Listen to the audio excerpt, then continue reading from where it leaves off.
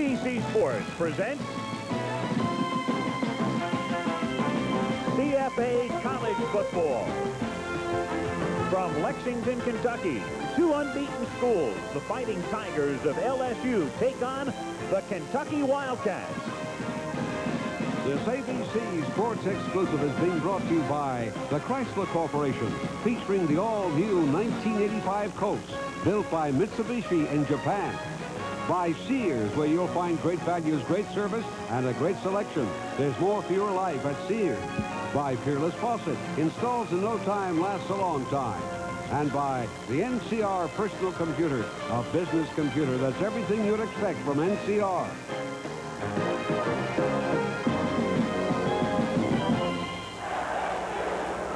Weather is outstanding as you look at the LSU Fighting Tigers as they come out onto the playing surface at Commonwealth Stadium in Lexington, Kentucky, on the campus of the University of Kentucky. They are 1-0-1 in the conference, a tie with Florida, a win last week over Vanderbilt, though they had to hang on. A late Vandy charge falling 7 points shy, and the Tigers are 4-0-1 under Bill Arnsparger. And there are the blue and white clad Kentucky Wildcats under Jerry Claiborne. Last week, a victory against Mississippi State, 17-13, to open their SEC schedule. And their overall mark is 5-0, and that's the best start for a Kentucky team since 1950. And 34 years ago, when the Wildcats were 5-0, their coach was Paul Bear Bryant. We've got a good one for you today. And welcome to Lexington, everybody. I'm Al Michaels. A couple of resurgent teams, the Kentucky Wildcats, in their third year under Jerry Claiborne. He had good success at Virginia Tech and also at Maryland. But in his first season here in 1982, the team was 0-10-1. They rebounded last year to win 6, go to the Hall of Fame Bowl. And now they're looking for a conference championship. And right now they are unbeaten, though they begin now the very tough part of their schedule. Also a resurgent team from Baton Rouge, the LSU Fighting Tigers. Jerry Stovall, a roller coaster career there for 4 years. He was let go, and Bill Arnsparger, the defensive genius of the Miami Dolphins, former New York Giants head coach, took over, and he is unbeaten right now as the season approaches the halfway mark. 4-0-1. A good one today. Two unbeatens meeting head-on in Lexington, Kentucky. Lee Grosskopf begins his 17th season as an ABC college football color analyst. Great to see you again, Lee. And today we've got a terrific matchup on the ground because you've got the country's 4th-ranked rusher in Dalton Hilliard of LSU and number 6, George Adams of Kentucky, carrying the ball. Well, I think this is one of the most compelling matchup of running backs that we're going to see in the Southeast Conference this year. Dalton Hilliard, only a junior, already closing in on some of the career rushing records for LSU. He's a good fundamental runner, but what I like about him, Al, is that he really has breakaway capabilities because of his speed and his niftiness. Now, George Adams, his counterpart, is one of the premier all-purpose backs in the country. He ranks nationally in that category. He has the size that you like, good hands, good speed. He, too, has the breakaway capabilities that you like. Both teams have good runners and good rushing defenses, so if those things balance out, what about the quarterbacks now? The quarterbacks, Jeff Wickersham for LSU is probably the strongest arm quarterback they have had since Burt Jones was here back in the early 70s. He throws all types of passes. He's basically rewriting the press guide for the Tigers. He is probably best throwing the deep middle patterns. His counterpart, Bill Ransdell, number 9 for them, is the best sophomore quarterback in America in terms of passing efficiency. His father is a former Kentucky quarterback, so he literally grew up throwing a football. He has strong leadership capabilities for such a youngster. Briefly, Tigers favored by about a field goal. Do you agree with that assessment? I think they should be favored based on their talent. They have more talent, but attitude and emotion play such an important part in college football. Kentucky has that going for them right now. Town is excited, so is the whole state. We're in Lexington, full house to look on a beautiful day. Commonwealth Stadium, it's the Tigers and Wildcats coming right up.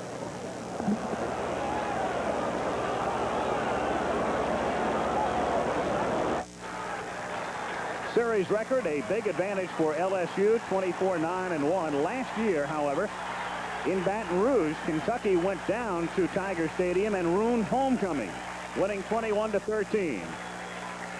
So two rebounding teams as you look at the men back deep. Sam Martin is 23, Herman Fontenot, number 40 for the Tigers, and Joe Worley, who has won the place kicking duties for Kentucky, overtaking Jim Ryder last week. Gets the kickoff from the near hash mark, and it comes down in Martin's direction at the 1-yard line, and the freshman comes out past the 10 and out to the 25-yard line.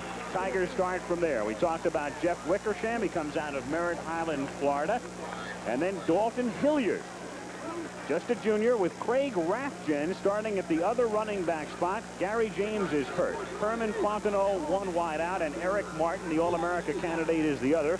Fontenot and Martin both came to LSU as running backs. Gary James broke a bone in his hand and is not suited up for the game as Wickersham goes right to the air and starts with a screen that's bobbled and then caught by Hilliard, who takes it out to the 31-yard line. Gain of 5. Up front, the tight end is Mitch Andrews, number 83. The offensive lineman, John Harrell, is 6'5" and 250 pounds. Kurt Gore, 6'4" and 255. Tommy Campbell, 6'3" and 242. Kevin Langford out of Florence, Mississippi, is a senior, 6'1", 260. Their best offensive lineman is Lance Smith out of Kannapolis, North Carolina, 6'2" and 273. A draw play. Hilliard has a big hole and exploits it for a 10-yard gain and a first down to the 40-yard line, where David Thompson, number 92, makes his tackle. Now up front for Kentucky, 6-man front, Mazza, Dumball, Hare, Thompson, Reese, and Williams.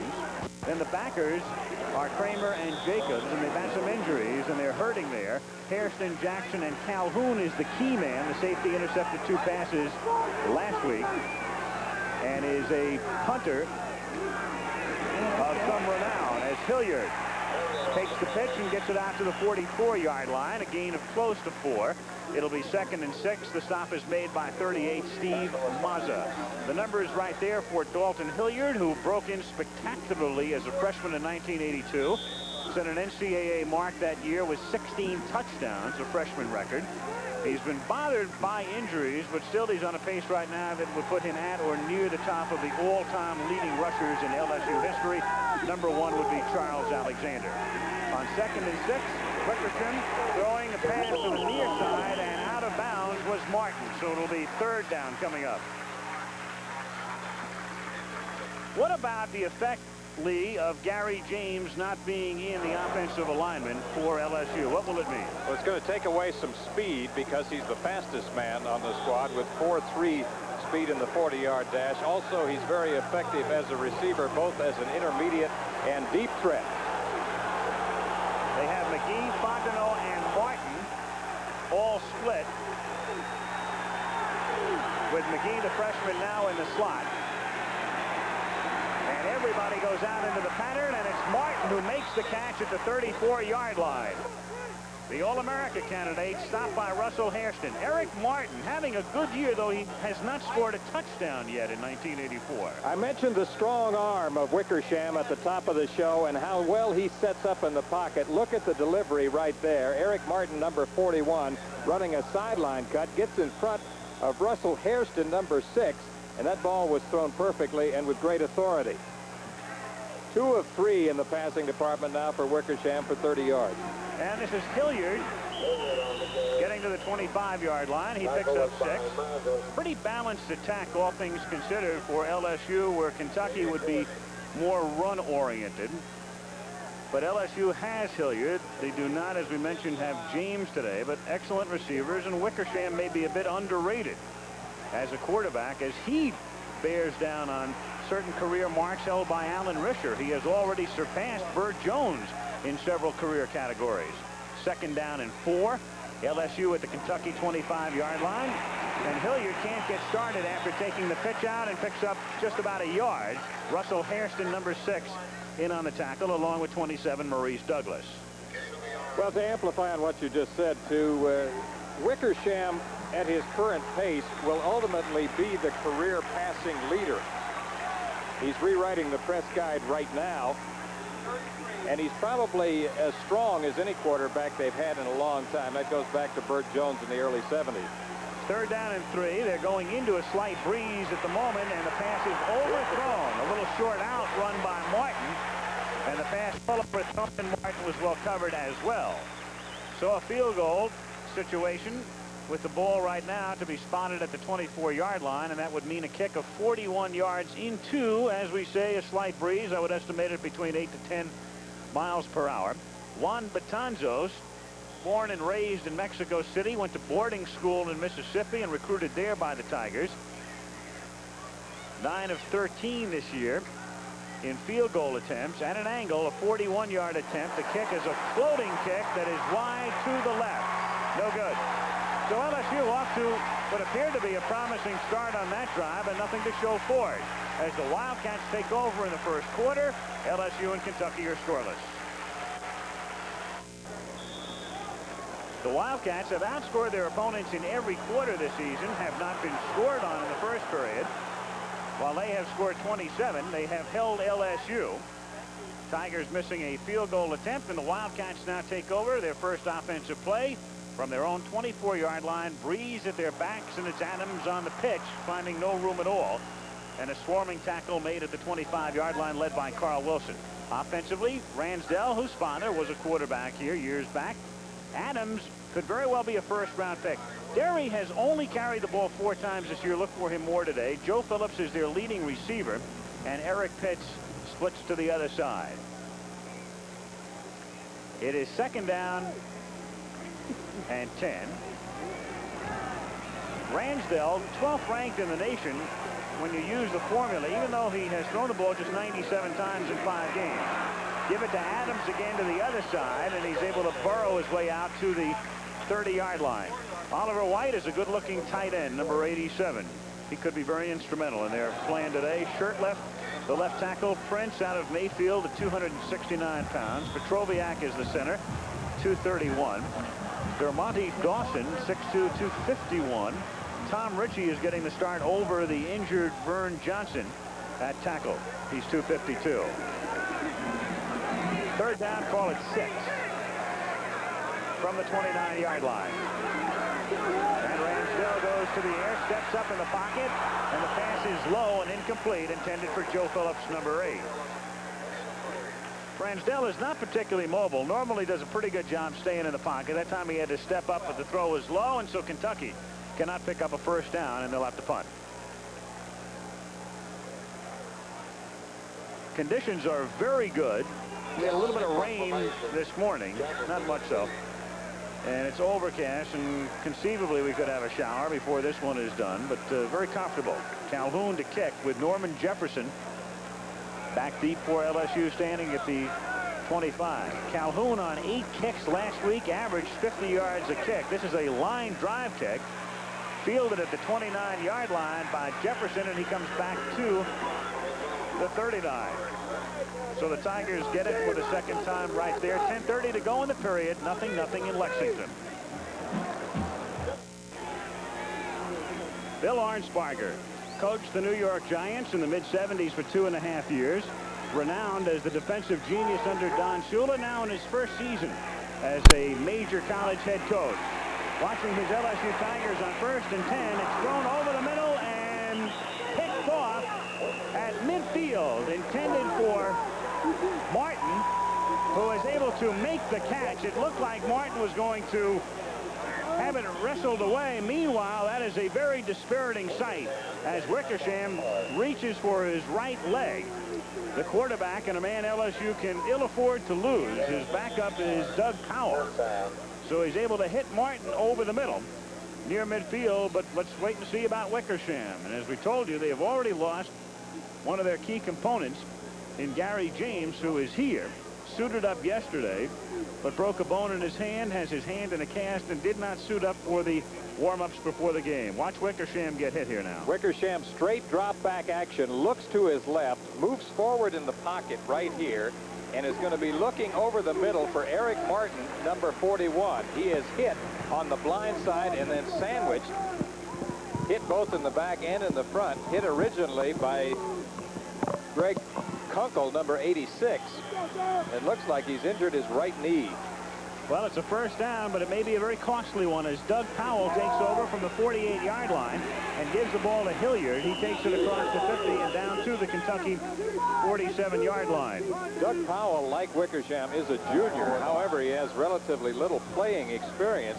What is known about him is that he is a big, strong arm thrower. As yet, he cannot be classified as a passer, because he really doesn't have that touch yet, and he doesn't have the playing experience. But he does have a big, strong arm. And Wickersham now comes back in. So fortunately for the Tigers, not serious at all, and he goes right to the air on 2nd and 5, gets some nice protection, and then the pass is thrown away from Rathjen's reach. Able to get a hand on it, and that's all. And it will be 3rd down. So Wickersham now 3 of 6 in the passing department for 40 yards. Jerry Claiborne, the head coach at Kentucky, 10 years at Virginia Tech, had some good years there, 10 years at Maryland and some fine seasons in the ACC there. But then he came home. He's a graduate of Kentucky. The job opened up for him with the departure of Fran Kersey, and he's in his 3rd season. Wickersham looking for the 1st down, and Martin catches the ball outside the boundary. So it'll be 4th down. Eric Martin was there, but so was Maurice Douglas, and a penalty marker is down. There is a flag at the 36-yard line. Martin, the wideout on the right, is going to be matched up with Maurice Douglas, number 27. He rounds his square out. In college football, 1 foot must be in bounds for it to be a completion. Referee today is Dick Burleson. Pete Williams, Bobby Towns, Ronnie Baines, Joe Delaney, Dick Pace, and Ted Thomas are the other officials, and it's a major penalty marched off against LSU. And let's get the call from Burleson. Dead ball foul, personal foul, over here. So it's a dead ball foul. I like that. Dead ball foul over here. What it means is that the play counts, which is good for Kentucky, and then it's doubly good in the sense that the penalty is then assessed. So it's 4th down, and Clay Parker averaging 38.6 to do the punting. Punting into the wind. Brian Williams, oddly enough, he's a defensive end for Kentucky, but he runs back kicks. Floating kick that hangs in the wind. Good distance from the 15-yard line. It's Williams running it back out to about the 18-yard line. 47-yard punt. Good kick into the wind here.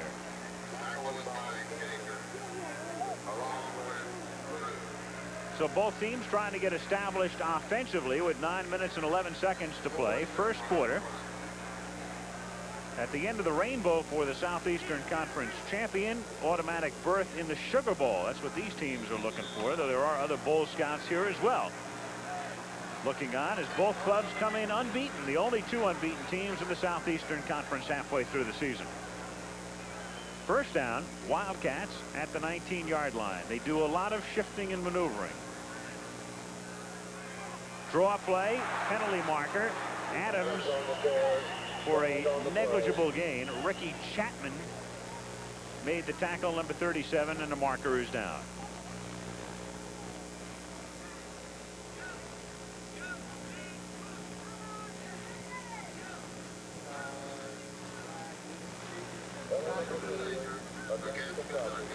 Illegal procedure. Kentucky has been penalized quite a bit. Illegal procedure. Offense. Decline. The Wildcats, it's sort of odd. A team that is undefeated has been penalized 45 times in 5 games. That's 9 penalties a game, which is a considerable number. Partially, I think, because of what they're doing differently on offense. All of the maneuvering and the motion we've been seeing. On 2nd down,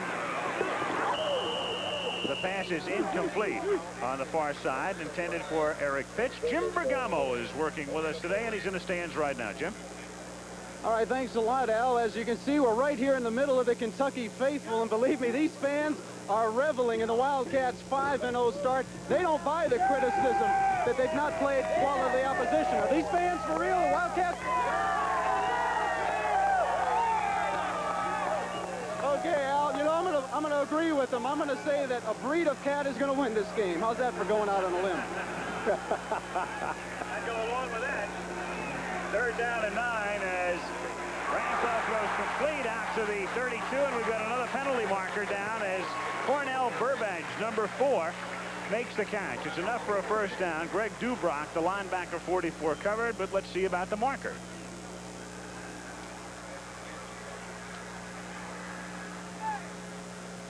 There's Hobley, number 29, All-America candidate at safety for LSU, listening in on the conversation. ineligible receiver downfield is the signal from Burleson. And so again, Kentucky able to survive that rash of penalties throughout the season. They're 5-0 at this point, and as Jim mentioned, the only criticism Kentucky has received this year from those who feel that their schedule has been very soft. An eligible receiver downfield. Offense. Loss of down. 4th down. And while their schedule lead may have been soft to this point, as you look at their offense, 15th in the country, their schedule right now, according to the NCAA for the balance of the season, is the 3rd toughest in Division 1A. Starting now. Beginning at this point, and next week they've got Georgia right here, as if to emphasize that point. So it's 4th down after the penalty. And Calhoun to kick again. Wind at his back, and this one is a beauty. Jefferson takes it at the 35-yard line, and nothing gets set up for him. And down he goes, and we've got another penalty marker at the 44-yard line after a 50-yard kick. 8:30 to play in the first period at Lexington. On the return by Jefferson, watch for the clip. Sean Bruck clips Cam Jacobs, number 48. There you see it right there. Pretty obvious infraction. And that was the reason for the marker. It has been assessed against LSU. That puts them back at the 25-yard line. Both teams have now punted a couple of times, and LSU starts this drive from the 25-yard line in a scoreless first quarter as Hilliard takes it out to the 28-yard line, a gain of 3. Let's check in with Jim Lampley. All right, Alan, let's look at 3 finals very quickly. South Carolina beat Notre Dame 36-32, first Gamecock team ever to win 6 in a row. Ohio State held off Michigan State 23-20. Mosienko missed a game-tying field goal with 3 seconds to play. Byers 40 carries, 121 yards. Iowa shutout, struggling Michigan 26-0. Back to you. All right, Jim, and Dalton Hilliard has just carried the ball out past the 40 to the 42-yard line, but we have yet another penalty marker. Another flag thrown on the play as Hilliard moved it out for what would be a first down if the penalty is assessed against Kentucky. So Dick Burleson and his crew have already been busy. It is a face mask call indeed against the Wildcats. Already the 3rd time they've been penalized in the game. So they'll take it from the 43 and move it out to the 48-yard line after the assessment. And it's Face mask, 5-yard penalty. Defense, first down. Hilliard has done all of the ball carrying thus far for LSU. 7 carries, 43 yards. And this time the ball carrier is Jean-Baptiste, who takes it inside the Kentucky 40 to the 38-yard line. Garland Jean-Baptiste is a sophomore who carried the ball only 1 time last year, and he gained 58 yards on that carry in his freshman season, and he figures to see more action today in the absence of James. In his first carry, that's a first down as they get it to the 39-yard line, 1st and 10. Hilliard is back in on a counter play to the short side of the field. He makes his own rule, but there's a fumble. And Kentucky, you can see they thought they had recovered the ball, but obviously through the gyrations of number 74, Williams, you could tell that the whistle had blown. Hilliard on a counter or misdirection move that time made a jab step to his right, then came back to the weak side or left side, lost the ball momentarily, but apparently they ruled it for LSU. It's Jean-Baptiste again, close to a first down. That's his last name, Jean-Baptiste. First name Garland, 6 feet even, 220, sophomore out of St. Martinsville, Louisiana. Timeout for a measurement here. This year he's averaging 4.4 yards a carry. Ball at the 29-yard line as the Bengal Tigers have moved from their own 25. It'll either be 3rd down and an inch or so or a first down, and it is the latter. Bill Arnsparker. He was offered reportedly $1 million over a 4-year period to remain at Miami as Don Shula's defensive guru, which is a pretty good salary for an assistant coach, but he elected to come to Baton Rouge, come there with his friend, the athletic director Bob Broadhead, who'd worked with him at Miami. This is Hilliard to the right and down to the 23-yard line. Pickup of close to 5. Call it 6. Mazza and Dumbold making the stop. Tough man to bring down here, Dalton Hilliard. Well, as we said at the top of the show, he's a good nuts and bolts runner, good running the ball tackle to tackle, but he also has that breakaway speed, 4.5, 4.4 in the 40-yard dash. Good hands, can make the over-the-shoulder catch, so he's a good all-purpose back for them. Right now, he's the ace back or lone back. 2nd and 4. Counter again, and he should have a first down as Hilliard knifes his way close to the 18-yard line. Brought down that time by Dumbold and Wilkins, number 74. And he's now carried for 60 yards in the first quarter alone. Came in 4th in the nation in rushing. Off to a great start. One thing about it, the way they're using him now gives him a lot more flexibility. When we covered him 2 years ago as a freshman under Jerry Stovall, he was mostly an I-back. Now they move him around to a lot of different positions. LSU has 7 first downs, and Kentucky does not have one. On first down, a quick little pass to Fontenot is incomplete. Herman Fontenot just taking a look as the quarterback Wickersham unloads in a hurry, and that's the type of play that if it doesn't wind up in your man's hands, you're looking at 6 the other way maybe. I think this is one of their automatic signals because Wickersham just rises up. He sees that there's a little seam there for Fontenot as he goes right upfield. However, the ball was thrown behind him instead of just to his forward shoulder. Wickersham now 3 of 8 in the passing department for 40 yards. Put Rathjen in the slot, send Fontenot in motion, and on a sweep, a beautiful play by Brian Williams. Read it just perfectly, and Hilliard was stopped dead before he ever had a chance to accelerate, and a loss of 6 on the play. Big defensive play by number 2 Williams. These ends in the wide tackle 6 are really stand-up ends, and Brian Williams, who also returns punts, is very quick. Look how fast he's into the defensive secondary, and he shuts off Dalton Hilliard before he can turn the corner. It is now 3rd down and 16 with the ball at the 25-yard line. Wickersham has great protection, but finally runs out of time. Jerry Reese gets credit for the sack. The offensive line really did its job, but so did the defensive backfield, and that gave Reese the time finally to knock him down. Martin thought he was open. Eric Martin, number 41, the career reception leader for LSU, thought he was open on a corner pattern. Momentarily, he had beaten Tony Hayes, number 3, and had that ball been thrown over his outside shoulder, you could have seen a touchdown. Juan Betanzos, this is a 43-yard attempt from the 33. He's already missed one. This one is long enough, and this one is good. So he is on target here with 4:07 remaining to be played in the first quarter at Lexington. It's LSU drawing first blood as the Tigers go out in front, 3-0. Lexington, Kentucky is the site.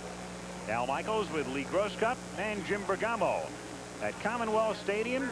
55,000 filling Commonwealth Stadium as the Kentucky Wildcats have gotten off to their best start since 1950. Paul Bear Bryant, the coach at that point. Now it's Jerry Claiborne in his 3rd season. 2 unbeaten teams meeting here today, and LSU kicking off on top by a score of 3-0. That's Matt DeFrank, who kicks the ball out of bounds at the 1-yard line. Did not get into the end zone. Out of bounds at the 1-yard line. And obviously, Kentucky will have them kick it again. Because your other option is to take the ball at the 1-yard line. And that's not much of an option. No. So they'll kick again. We were talking, Lee, about the schedule for Kentucky. It's been pretty easy to this point. Kent State, Indiana, Tulane, Rutgers, and Mississippi State. But now you've got LSU, Georgia, North Texas State, Vanderbilt, Florida, and Tennessee all upcoming. However, when you look at that schedule, 5 of those games, each game outside of the game with Tennessee, is right here. Big advantage for them. So despite the toughness of the schedule, they do have the home field advantage. And that is significant. in this stadium. Matt DeFrank kicking off again, this time from the 35-yard line.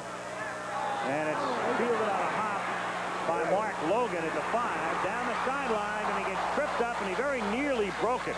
Everybody rising to their feet at Commonwealth Stadium. For a moment, it looked like if he could get by that one last man, he might go all the way. But Logan is tripped up, and Kentucky will start from the 32-yard line, 1st and 10.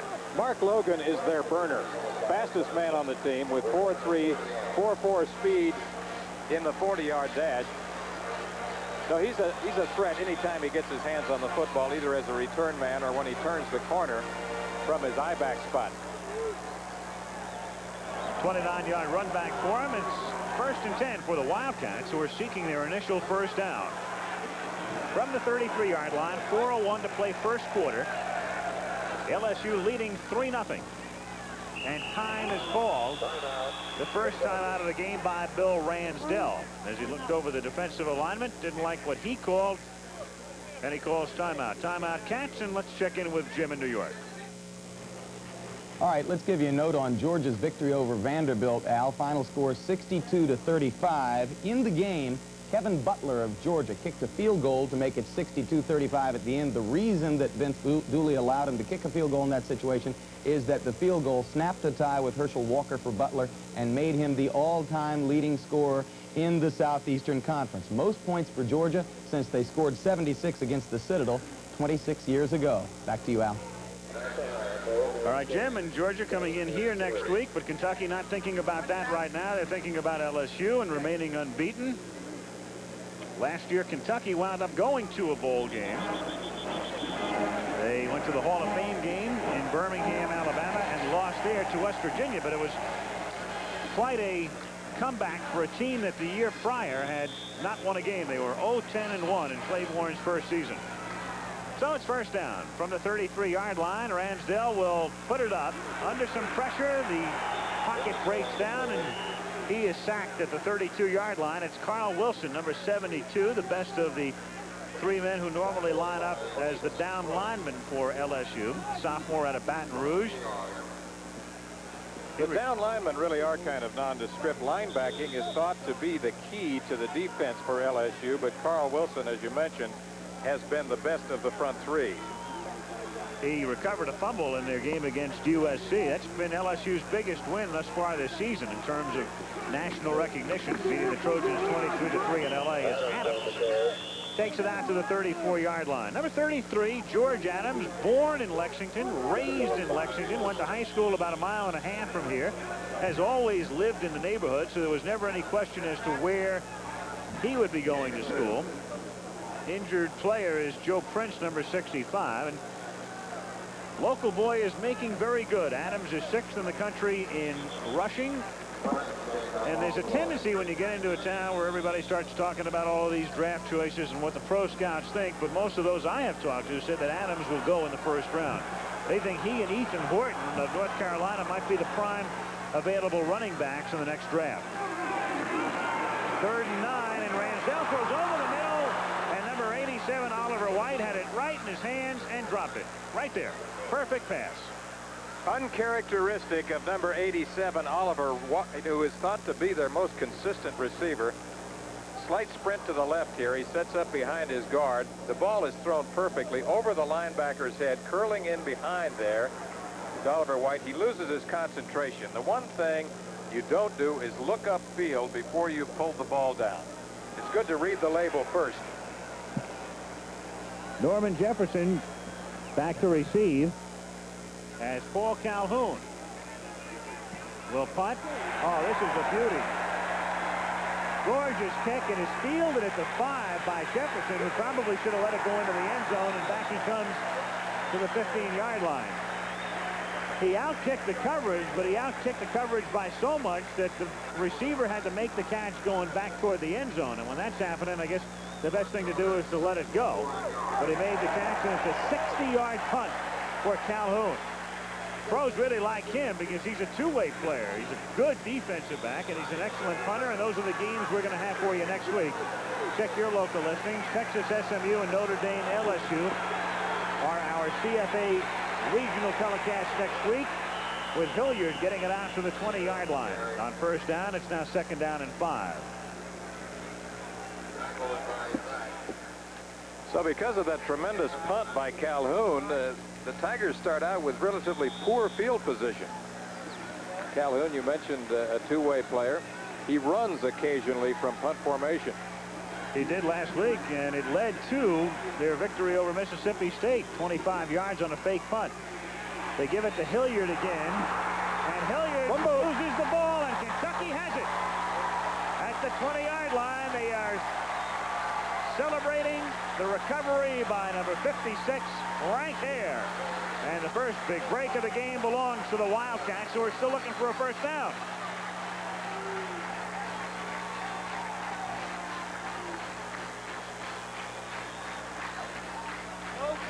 Number 56, Frank Hare, is the man to watch here as Hilliard starts wide, cuts back toward the middle, is hit there, loses the ball, and covered by Mike Hare. Mike Vallata, number 94, got the hit. That's Adams carrying the ball down to the 16-yard line. Vallata simply stripped it away from him, and then Hare, 56, is the man who recovers it. So Kentucky, despite doing nothing offensively in the quarter, trailing 3-0, but in an advantageous position here, deep in LSU territory, 2nd down and 7 at the 17-yard line.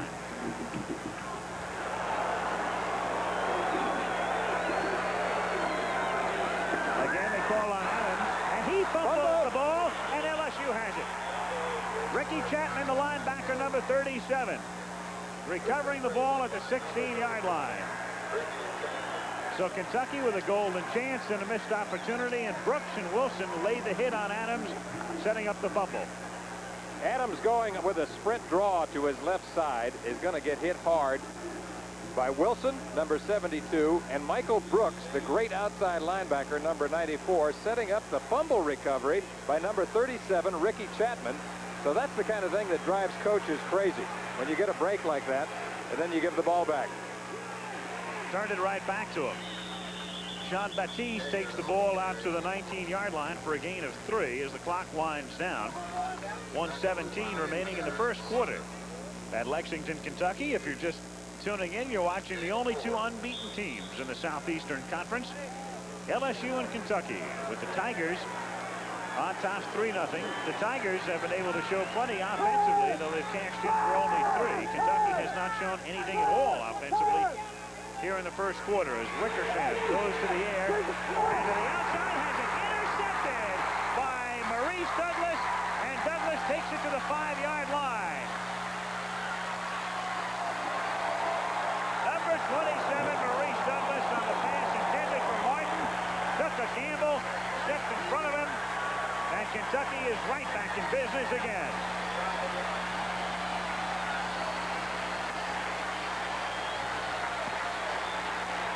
You have to believe that Kentucky knew something about the tendencies of LSU. They like to throw to Martin along the sideline, and number 27, Maurice Douglas, as Al said, took a little risk there, stepped in front of him. Wickersham has the last chance to knock him out.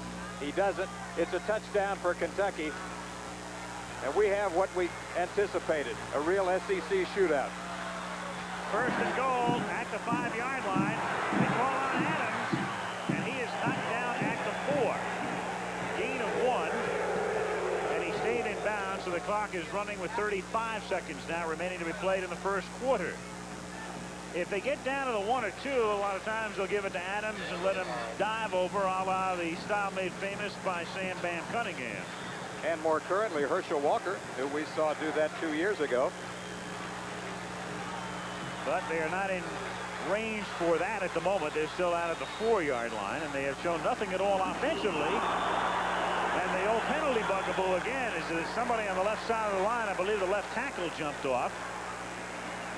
Might have been Prince or Shirtleft who jumped across, and that's going to cost them 5 yards with 11 seconds remaining in the period.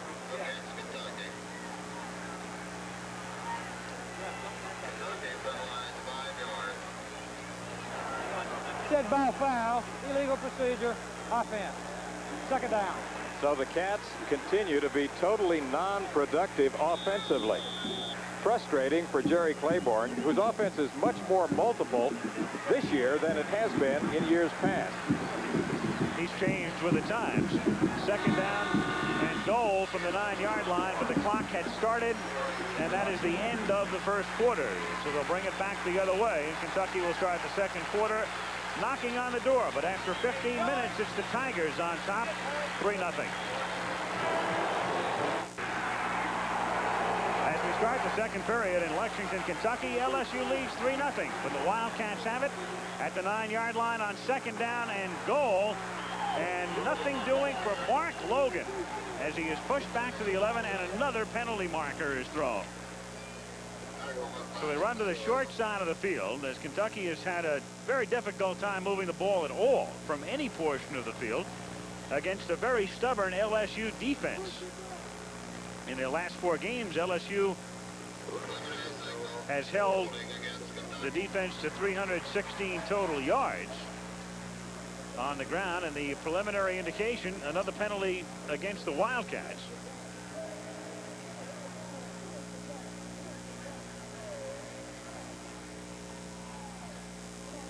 And this will be marched off from the 9 all the way back to the 19-yard line. 10-yard penalty. Holding. Offense. Repeat second down. Bill Arnsparger, 56 years old. Played for Blanton Collier at Paris High School. He's from nearby Paris. His mother's at the game today. A lot of friends and family from this area. Homecoming of sorts for a very nice gentleman. On second and goal over the middle, nearly intercepted. No blue shirts in the area. I guess the closest one would have been Joe Phillips, but that was nearly intercepted by Lifford Hobley. And Ransdell is 0 for 4 as you look at some first quarter numbers, all weighted to the left. Look at Kentucky's total yards here. 11 total yards for the Wildcats in the first quarter. Despite that, their defense has really dominated. Well, if Kentucky can be encouraged, you have to be encouraged when you're getting blown out statistically like that. If yet you're only down by 3 and you're at the opposition's 19 on third and goal. Lofted toward the end zone and out of the end zone. Incomplete. Cisco Bryant was covered well by Kevin Guidry, number 27. So what was first and goal at the 5-yard line is now 4th and goal at the 19-yard line and into the wind. This is Joe Worley. Jim Ryder had been doing the kicking, but he incurred a groin pull. They gave Worley a shot last week, did the job, and now it's his job to lose. He's a freshman. They had thought about redshirting him, but then they needed him when Ryder got hurt. This is a 37-yard attempt from the 27-yard line at an angle, and the kick is dead center. Worley kicks his second field goal of the season, and we're tied early in the second quarter.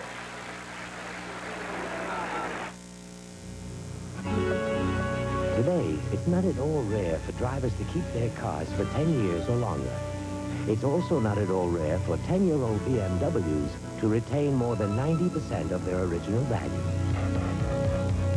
Which leads us to the BMW 318i. One of the best reasons for buying it is because someday you might want to sell it.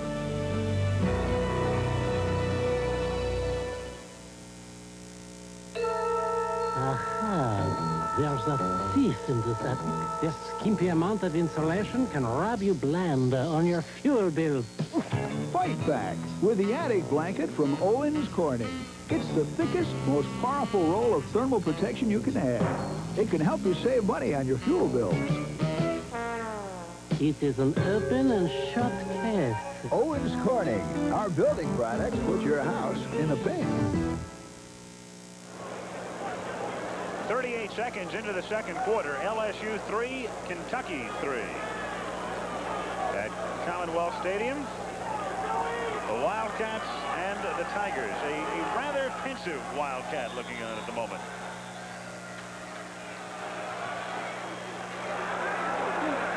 Angled toward the sidelines and out of bounds it goes. And they'll kick it again one more time, which gives us a chance to check with Jim Lampley once more. Jim?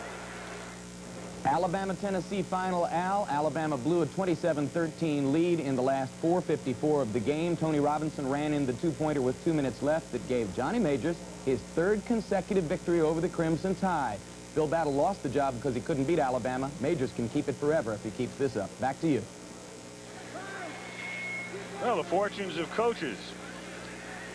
Perkins taking over for Bryant 2 years ago. Having his troubles. Johnny Majors has had a roller coaster ride, really. Bill Arnsparger, everything's been beautiful for him so far. And for Jerry Claiborne, after that 0-10-1 season, he's got his team unbeaten. As we have another kickoff and yet another boot out of bounds. And so another 5-yard penalty will be assessed. Joe Worley doing the kicking off after he was perfect on his field goal attempt. He has kicked 2 out of bounds, and they'll move it back another 5 and set it up at the 30-yard line. Jerry Claiborne told us yesterday that he just felt on paper that LSU had more firepower. He said they're bigger, they're stronger, they're faster. He said we're going to need some breaks. We're going to have to establish our running game, and we're going to have to play the best game we have played all year. This is the reaction of Worley right here, as you can see. Well, that's it. Bang the back of your helmet. Put the ball back to the 30-yard line. Freshman. As we said, he's the fellow they were going to redshirt because Ryder had been doing a pretty good job for them. Jim Ryder. But when Ryder got hurt, Worley took over. And here he is again, attempting to kick off for the 3rd time. He's going to go the other way toward the other sideline this time. And from the 9-yard line, it's Herman Fontenot coming back through the middle and dragged down at the 33-yard line. Fontenot, like Martin, you mentioned before, Al, was a running back when he was first recruited here. So both of them have great open field capabilities after they catch the ball. Fontenot also throws the ball occasionally. They will lateral it to him or pitch to him, and then he will throw. He did it last week to Martin for a 36-yard touchdown in the Vanderbilt game. Dalton Hilliard, they are flag happy today. We got another penalty marker out at the 39-yard line. Gain of 5, but we'll see again about the call here. Dick Burleson's crew doing the officiating. And it's a holding call against the Tigers, which will nullify the game by Dalton Hilliard. Again, for those tuning in late, Gary James broke a bone in his hand last week in the Vanderbilt game. He is here, but is not suited up for the game, so he will see no action. Early in the game, Wickersham went down, and a very anxious moment for the Tiger backers. Offense, 1st down. But it turned out to be just one play, nothing major. We've already had 10 penalties in the game. That's the 4th against LSU, and it's 1st down now. 1st and 18 to the 25-yard line. Draw play, nothing doing. Hilliard runs into his own man. 2nd and long, and let's get a word from Jim Bergamo. Al, what you're looking at right here is what LSU quarterback Jeff Wickersham and all the LSU quarterbacks wear. It's a series of plays for the majority of the field, and you flip it over and you've got 8 more plays for the goal line. It's not really a cheat sheet so much as it is a fail-safe device. If LSU has problems getting the play in, they simply signal 1 through 8 from the bench, and that way LSU shouldn't come up short on what play to call. That's how I got through geometry. 2nd down and 18. Going deep and just overthrowing Fontenot. Herman Fontenot was out there and alone, and Wickersham threw it just by him. He's got the breeze at his back. It'll be 3rd down and 18. Wickersham, we mentioned, has a very strong arm and is best throwing from the pocket. Trying to throw the fly pattern to Herman Fontenot, number 40, who has a step on the cornerback right there. The ball should have been thrown with a little bit softer and more looping trajectory, and it could have settled in over his outside shoulder. 3rd down and 18. Looking deep, but double covered and overthrown. Glenn Holt, number 87, a speedster who scored a touchdown against SC on his only reception of the season. Covered by Jackson and Mays, and the crowd responds to the Kentucky defense as they come off the field having forced the punt. Wickersham is now 3 of 11, and he's missed his last 6 in a row. All right, you've got Clay Parker to kick, and Brian Williams, the defensive end who runs back punts, standing at the 35-yard line. Breeze at Parker's back. Overcast right now. Temperature in the low 60s. Takes the punt, but now he's going to kick it away as he moves out of trouble. And it's Williams dropping the ball and recovering it back at the 27-yard line. Good Parker. recovery by Clay Parker. I like the way when he sensed that he was in trouble, he punted on the run. So Parker was rushed, was able to move away, and Kentucky has the ball when we come back. Because of the pressure applied up the middle by Frank Hare, number 56, Clay Parker has to make an adjustment here. He moves to his left.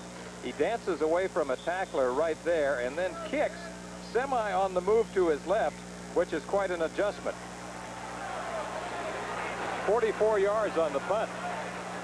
Now Kentucky has it from the 27-yard line. Ransdell floats one over the middle, almost intercepted by Hobley, intended for Mark Wheeler, who was in amongst the defensive backs. Really no room at all. And 0 for 6 is Ransdell. Neither quarterback's having a good day. Well, Bill Ransdell, who had the best passing efficiency numbers of any sophomore quarterback in college football, off to a very bad start today. And Kentucky is still looking for that elusive first down. But the game is tied 3-3 due to a break on an interception. They were able to get a field goal off it. Logan, 30, 35, and out to the 39-yard line. He's stopped by Jeffrey Dale. And so, finally, offensively, the Cats have given the fans something to cheer about. Mark Logan, who backs up Adams, sophomore from here in Lexington, as is Adams. First down for the Cats.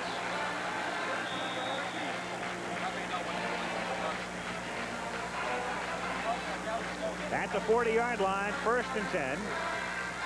They'll shift out of this formation. As a matter of fact, sometimes it can get so confusing you got guys running into each other, and a flag is thrown. That is something that is not uncommon this year for Kentucky, to have them line up, have 3 or 4 or 5 men move. And that time it looked like they were in a phone booth. Well, you mentioned in the past that because of his belief in weight Dead ball programs, foul, illegal procedure, offense, first down. because of his belief in weight programs, Jerry Claiborne in the past has been pretty basic. He likes to dominate with a strong running game, but because of the fact that he felt like he may have been a little short on talent and didn't have some of the big horses that he's had in the past, that he would become more moldable. 1st and 15 under pressure, and it's intercepted at the 40-yard line by Sean Burks. Ball is loose and recovered by LSU at the 31-yard line. It was Kevin Guidry alertly coming over to recover it. So an interception, and LSU is back in business in KY territory. Sean Burks, number 57, the leading tackler on the team, plays a game called Look What I Found right here as the ball comes right into his numbers. He's looking for someone to lateral the ball to there, loses it. Kevin Guidry, number 27, is there and available, covers the football right there, and once again, the Tigers have excellent field position. And also another penalty marker on the play. Illegal forward pass, offense.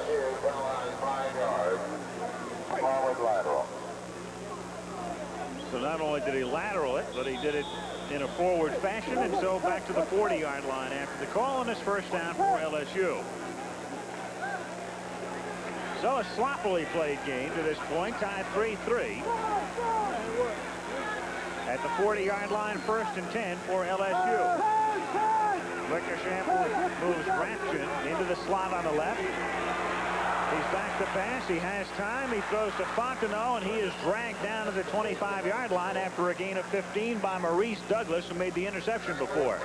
Good job of reading that time by Wickersham. And in the wide tackle 6, one of the things about this defense is that it will be anywhere from a 4 to an 8-man line. Jacobs, number 48, is the blitzing linebacker. Applies some pressure, but Wickersham stands tall, moves to his right, and then unloads. On first down, draw play, Hilliard. Fumble. And he fumbles the ball, and Kentucky had a chance, and then they have a second chance and recover it. I think Cam Jacobs was the guy who hit him. Mazza might have been the guy who recovered it when they unpiled. In any event, it's Kentucky in a game of turnovers. Coming up with it, Russell Hairston, number 6, the defensive back, coming up with the ball after the pop was made by Cam Jacobs, number 48. Hilliard on the cutback play is hit hard by number 48 linebacker Cam Jacobs right there. Strips the ball, and the man who covers it for Kentucky is Russell Hairston, number 6, in the secondary. Now from the 22, it's back to the basics as Adams tries to get something started. He's been bottled up, moves to the 23-yard line.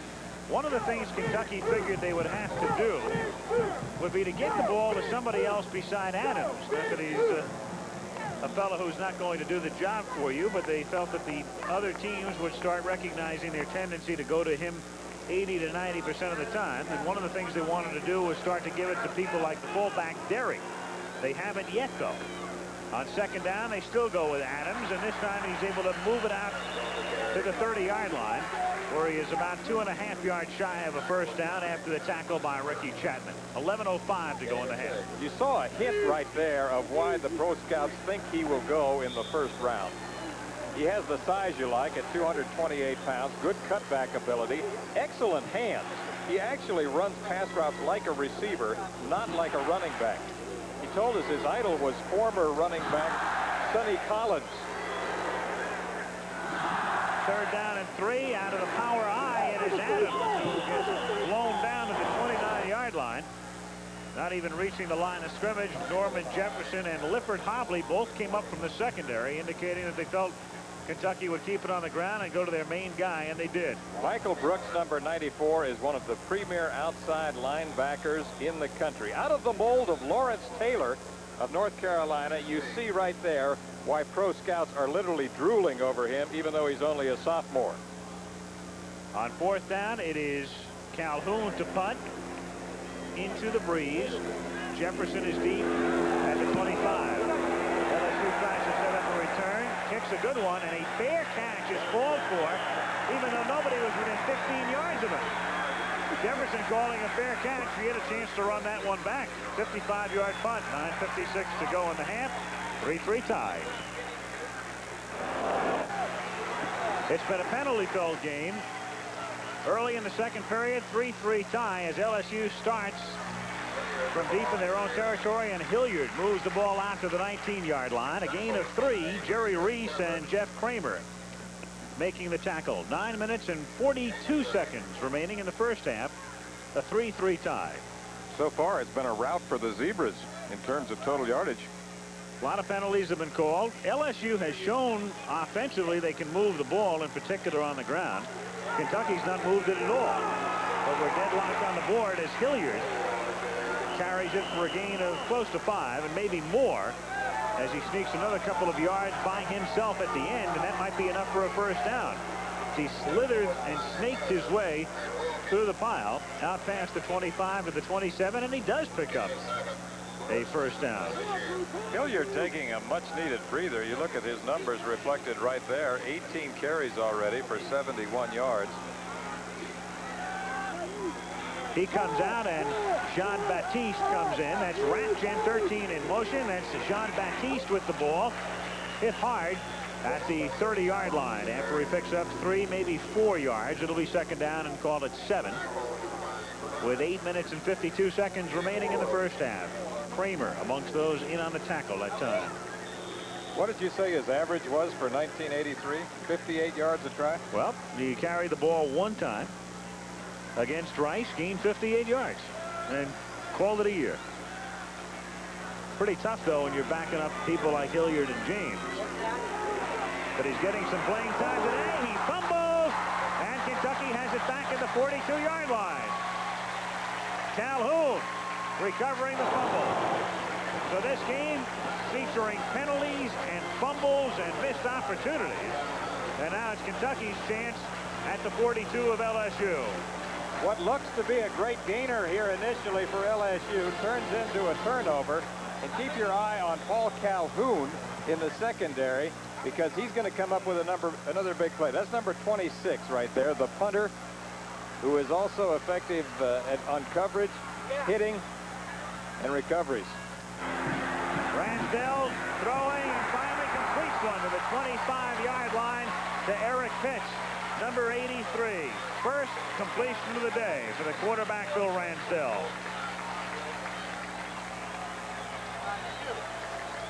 This is more the way we think of Ransdell throwing the ball. Wide receiver is Eric Pitts, number 83. He just slides in behind the coverage. It looks like he was running a curl in. He saw he could stay back to the outside. Clifford Mobley, number 29, is the man who makes the hit. First down from the 25. Call on Adams, but boy, they are really keying on him. Mark Higgs, the ball carrier that time. Higgs, the tailback, is the man who carried. That's the first carry for him today as he spells Adams at this point, and they were keying on him anyway. They're keying on that tailback spot because they know that Kentucky has not been inclined to give the ball to their fullbacks this year. This is one of the things you're going to see more and more of as the game goes on. Jerry Claiborne likes to keep fresh backs in the game. You're going to see more of Logan and more of Higgs. He's got Adams back in there right now, and he turns and gives the ball to Adams, and Adams fights his way down to the 23-yard line for a gain of a couple. Carl Wilson, number 72, the defensive lineman, making the tackle. It will be 3rd down and 8. Adams told us yesterday when we had a chance to visit with him that that's his favorite play. He likes the draw, and he likes the sprint draw because then he has a little chance to pick his way.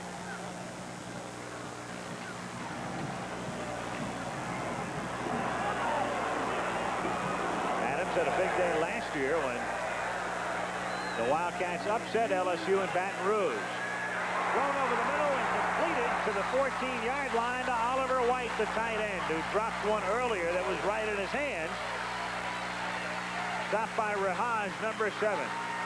So the Wildcats, who had gone the first period and a half without a first down, have now picked up 2, and it's first down at the 14-yard line. Ransdell has found his rhythm now, and Oliver White is his favorite target. He's small for a tight end in terms of his height, but the pro scouts like him because of the fact that he can block and he can catch the football. They think he may be a U-back or an H-back, that guy that goes in motion a lot. Now they have Higgs and Adams both in the backfield as Adams blocks for Higgs, who turns it inside and works his way to the 11-yard line. 44, Greg Dubrock, the linebacker, making the tackle. 2nd down and 7 for Kentucky at the LSU 11-yard line. Game time 3-3, 6:15 to go in the half. Jerry Claiborne, a proponent of positive thinking, for years has passed out the book Psycho-Cybernetics to his incoming freshmen. Talked to him yesterday. He said, yep, still order it through the bookstore, still pass them out. Maxwell Maltz is happy. The author, as Adams takes the ball to the 9-yard line. It'll be 3rd down and 5. It was a popular book several years ago, not only amongst athletes, but the general public, as I recall, on the bestseller list for quite some time. And actually, it goes all the way back to the 60s. I read it for the first time back then, read it again in the early 70s. It's one of the best self-help books I think that's ever been written. Yeah. Claiborne believes in it, still passes it out, and right now Kentucky's going to take a timeout to go over and read a chapter, I suppose. It'll be 3rd and 5 when we come back. The game is tied 3-3 in Lexington.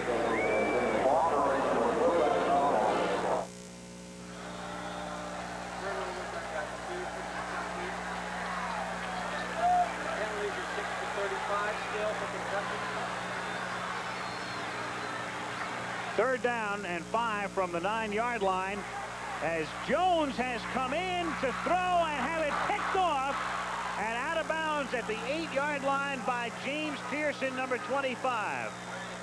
He was trying to throw back to the quarterback, Bill Ransdell, number 9. That was Tim Jones. Not only is Jones a quarterback who had come into the game for the first time, they gave him a new number. He's been number 17, and they put 23 on him in an attempt to fake out LSU. Watch him here. And then he has it picked off. The pitch out is to the tailback, Jones, normally a quarterback who wears 17, and he's trying to throw the ball back to Bill Ransdell, but the ball is picked off with perfect timing by number 25, James Pearson. Meanwhile, spinning and throwing and through the hands of Martin, incomplete, is the quarterback Wickersham. So it'll be second down. So Arnsparger has it backfire. Uses Jones for the first time in the game. Changes the jersey. What that means, of course, is that if the defense had been looking at film, they would get used to number 17 being a quarterback, and who would be number 23 would be your initial inclination. Well, he throws the ball, but it didn't fool him. Didn't fool our spotter, Kelly Hayes, either. Major horse. Wickersham going deep over the middle. Incomplete. Intended for Eric Martin. So Kentucky comes back, or rather LSU comes back with 2 straight passes. First trying to hit the sideline screen. They bring up the secondary, and then they throw deep. Wickersham not having a good day. 4 of 14 in the passing department now for 56 yards. He has a lot of muscle, but he's got to lower his sights. Crowd responding. They want the defense to hold him. And it's Wickersham stepping up, throwing, and hitting Rathjen, who takes it out to the 29-yard line. Boy, that's being very cool under pressure. With everything happening around him, he did not vacate the pocket, was able to step up, find room, hit Rathjen, get him out of trouble, and it's a first down with 4:58 to go in the half. One of the most effective moves we've seen Wickersham make all day. He was very poised, took his time, stood tall in the pocket, slid a little bit to his right, scanned the field, found Rathjen. That's a 21-yard pickup, and they're going to get at least 21 more as McGee, the freshman speedster, tries to beat Calhoun and finally gets knocked down at the 10-yard line as he put a move on Calhoun and gets tackled by Steve Mazza, racing all the way back from his defensive end position. But there is Raji McGee, number 80, who made the catch. It was McGee who makes the catch for LSU, a freshman who caught a touchdown pass last week. 36 yards against Vanderbilt. That was his 13th reception of the season, and it goes for 60 yards. It stills the crowd, and it's first down for LSU at the 11-yard line. Now they give it to Hilliard. Another flag for a change, and down he goes at the 10-yard line.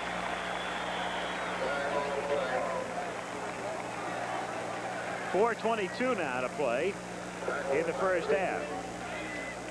So the Fighting Tigers, who were down to a 3rd and 10 deep in their own territory, 2 long completions from Wickersham, and they're in business at the Kentucky. Well, we'll have to wait and see which yard line it is, because the preliminary call is holding against LSU.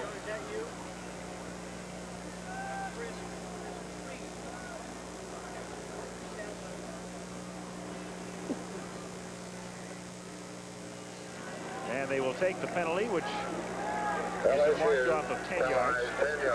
Holding, 10-yard penalty. Offense, first down. It'll be first down now, 1st and 10 from the 22-yard line.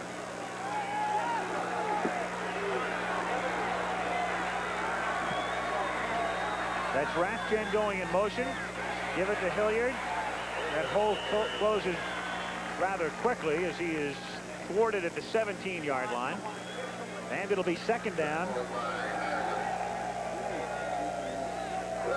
Going back to the big play by Raji McGee, that's what we mean when we say firepower. Wickersham really has a plethora of receivers that he can go to.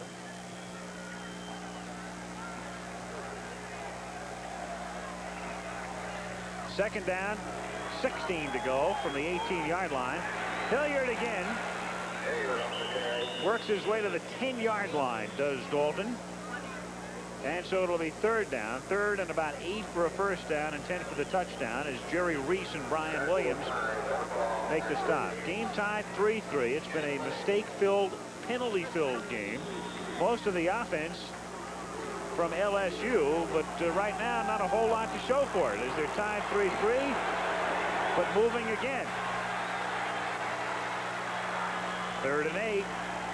Wickersham lofting it for McGee and has it knocked down at the very last moment by Steve Mazza, the junior from Cincinnati. Mazza and Douglas were covering on the play, and Juan Batanzos leads the field goal unit onto the field.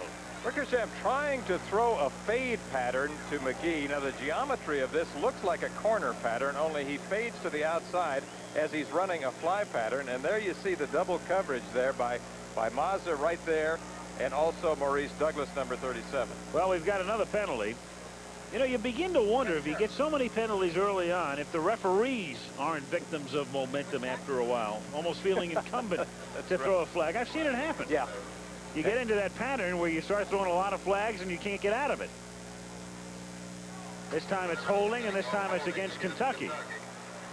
Well, I totally agree with you. And the saying about holding is that if you wanted to, you could call holding on every play. And we've had a ton of penalties in this first half against both teams.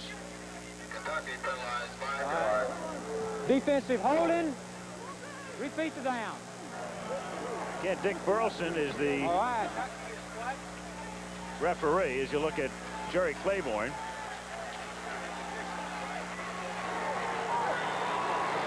Third down. Looked like he was counting.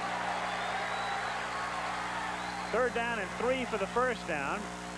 Fake the reverse. Wickersham rolls out of the pocket, and down he goes at the 3, and he is shy of the first down. Jerry Reese and Brian Williams popping him. And so you're going to have 4th down coming up right now as the Tigers look over toward the bench. 2 minutes and 40 seconds remaining, and there seems to be some confusion as to what they want to do at this particular point, and now they have elected to opt for Betanzos' group. Clock is down to 15 seconds to get the playoff here as they line up for the field goal, which is a little chip shot, 20-yard attempt from the 10-yard line. Betanzos trying to kick his second of the day, and the kick by Juan is good. So LSU was able to get deep into Kentucky territory, thwarted by a couple of penalties, settling for the field goal. Betanzos now with his 35th career field goal. That's an LSU record. And with 2:13 to play, 2:13 to play in the first half at Lexington, Kentucky. LSU on top 6-3 in a game that has not been an artistic delight. Very sloppy, penalty-filled first half. As the kickoff by DeFrank bounces into the end zone for a touchback. DeFrank's kickoff goes through the end zone. Kentucky will put it in play on their own 20. So the Kentucky Wildcats trying to get something started offensively. Will start from the 20-yard line. I guess when you look at it, Lee, Kentucky can feel pretty good about things. They've played a terrible offensive first half, made a lot of mistakes, and they're only down by 3. LSU's had numerous chances, but they've squandered them. And leading by only 3 here as Ransdell throws to the near side intended for Joe Phillips. It's incomplete, and it's second down. Well, they were a 3-point underdog coming into today's game, and as we said at the top of the show, they really on paper aren't in the ballpark with LSU in terms of their overall talent and firepower. And so what they've got to hope for, they've got to hope for some breaks. They want to establish the running game as much as they can and freeze the football. Keep the ball away from LSU to keep that firepower off the field. Second and 10. Throw down the flat to Mark Logan. Hit hard at the 26-yard line by Ricky Chapman, number 37. So Ransdell says, hurry up. We're going without a huddle. Third down and 4. Kentucky with only one timeout left in this half, and they're going to spend it right here, in fact. So it'll be third down and 4 when play resumes with 1 minute and 43 seconds to play in the first half. LSU on top 6-3, and we have a moment to visit this campus in Lexington. University of Kentucky researchers have assumed a leading role in many fields, including cancer research, biology of the aging, energy, and equine research. Projects are undertaken not only to advance knowledge, but to meet the needs of society. The University of Kentucky, where some of our greatest victories are in the research laboratories.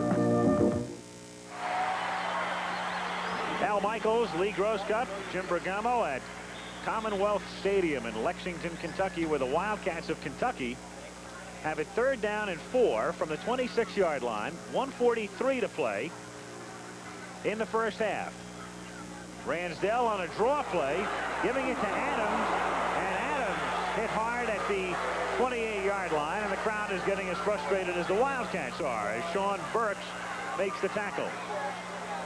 And now LSU alertly takes a timeout. I say alertly because they know they're going to get it back on a punt. Now that's the advantage of having somebody like Arnsparger, and even though genius is a loosely used term right now, they've called Bill a defensive genius for years, and he has told his defensive unit, when you get into a situation like this, you know you're going to get the ball back. Don't waste a second. Take that timeout immediately. Give the offense that much more time. He was right on top of it. Exactly. Well, he's considered one of the great defensive minds in the history of football. They say he's like a chess player out there, that he just always anticipates the offense's move. So this timeout is the first of the half taken by LSU. They'll have 2 remaining when they get the ball back, as Calhoun will punt for Kentucky, and dropping back to receive for the Tigers will be Norman Jefferson, number 12. Another great day for Calhoun. He was 3rd in the country in punting coming into the game. He's kicking into the wind this time. And this is a bad kick off the side of his foot, angling toward the far side, and picked up at the 38 and run back to the 41 by Rahaj, number 7. 34. So near midfield after a 34-yard kick, it's the Tigers of LSU taking over. Rahaj made the wrong cut there. He should have gone for the out of bounds. 35-yard punt. At the 42. Wickersham on first down. Has time, throws it over the middle to Rathjen for a nice gain down to the Kentucky 40-yard line. Clock stopped for the first down as LSU gets lined up without a huddle. Don't want to use a timeout here. They have 2 left at their disposal. Clock begins to roll again on first down as Jean-Baptiste carries for just a yard, getting to the 39-yard line. It'll be second down. Wickersham now 7 of 18 in the passing department for 155 yards as he goes again with no huddle.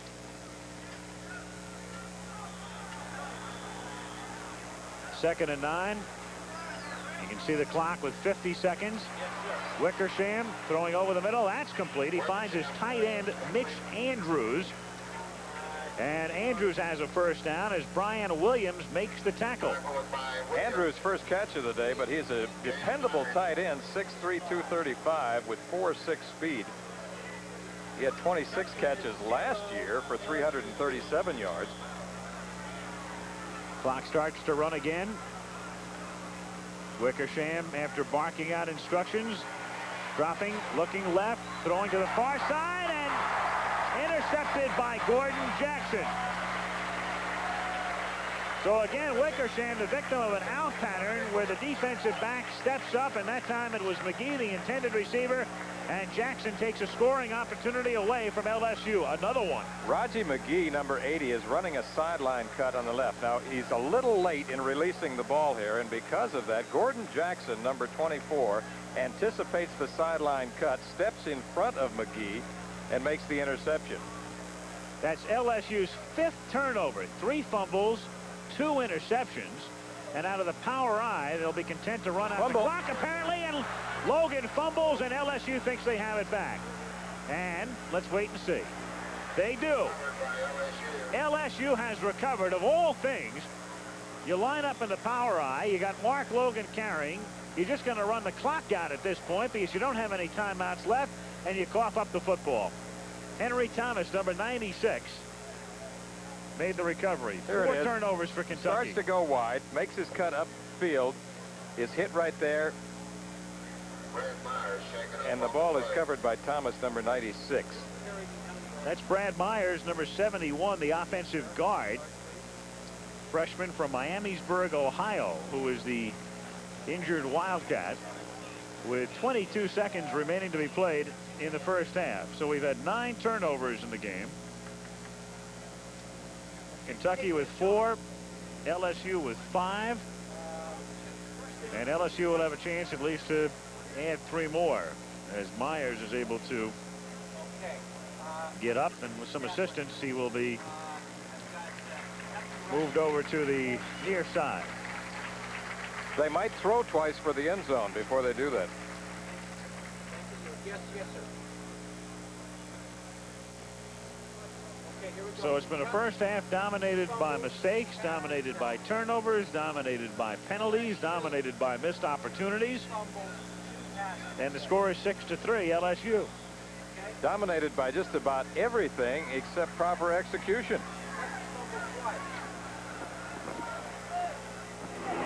Wickersham going and out of bounds. Mitch Andrews, intended receiver. Be second down and 10. LSU with 2 timeouts remaining. It's the kind of first half you hate to have to look at again during a film session. Ooh.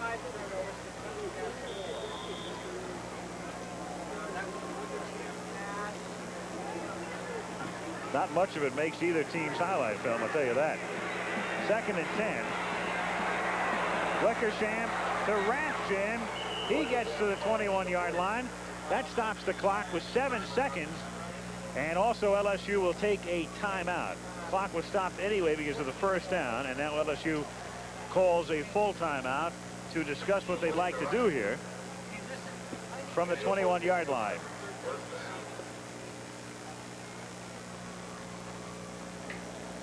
Tigers on top by a score of 6-3. This is Kentucky's first real true test this season in terms of quality opposition. LSU met Florida. They started off with a 21-21 tie at Gainesville, and then they've reeled off 4 consecutive wins since. Jerry Claiborne issuing some instructions to his key man on defense, Cam Jacobs. Kentucky's been hurt by some injuries as LSU opts to go for the field goal. Matter of fact, the Smith brothers are out for the Wildcats. A couple of defensive stalwarts who are gone probably for the season, both of them. Meanwhile, Betanzos from the 28-yard line will attempt a 38-yard field goal, and that kick is good. So Juan Betanzos is at least able to salvage something from the opportunities that LSU has had. They lead by a score of 9-3. He missed a 41-yarder in the first quarter, made a 43-yarder later in the period, and a 20-yarder here in the second period, and now this one.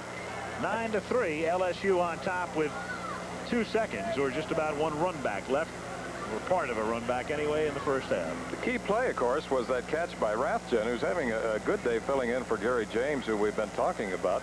Rathjen has caught 3 now for 53 yards. That was a 38-yard field goal. Betanzos to kick off. He'll probably bounce it down and not give him any opportunity to run it back. Number 25, Mark Logan. Okay. First downs are 14. LSU on top 9-3. Full cloud cover right now. Totally overcast here in Lexington. Bouncing ball is fielded up at the 19-yard line and run back to the 30 by Raynard Gover. So it's halftime. It's 9-3, and let's go down to Jim Bergamo. Jim. All All right, thank you very much, Al. Coach, I guess you got to be pretty thankful to your defense to keep you in so far. We played good defense. We just got to get something good going offensively. That's our problem, and we haven't held the ball. We've given the ball up, we just got to be better with it. Fourth and 2 on goal line situation. You're throwing a lot on fourth down this year. Why didn't you go that? Well, because I felt like I wanted to see Halftime, the score is 9-3. LSU on top. Before a quiet crowd in Lexington, Kentucky.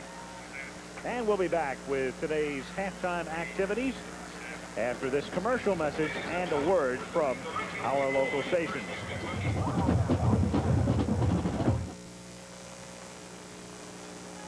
LSU on top, leading Kentucky by a score of 9-3.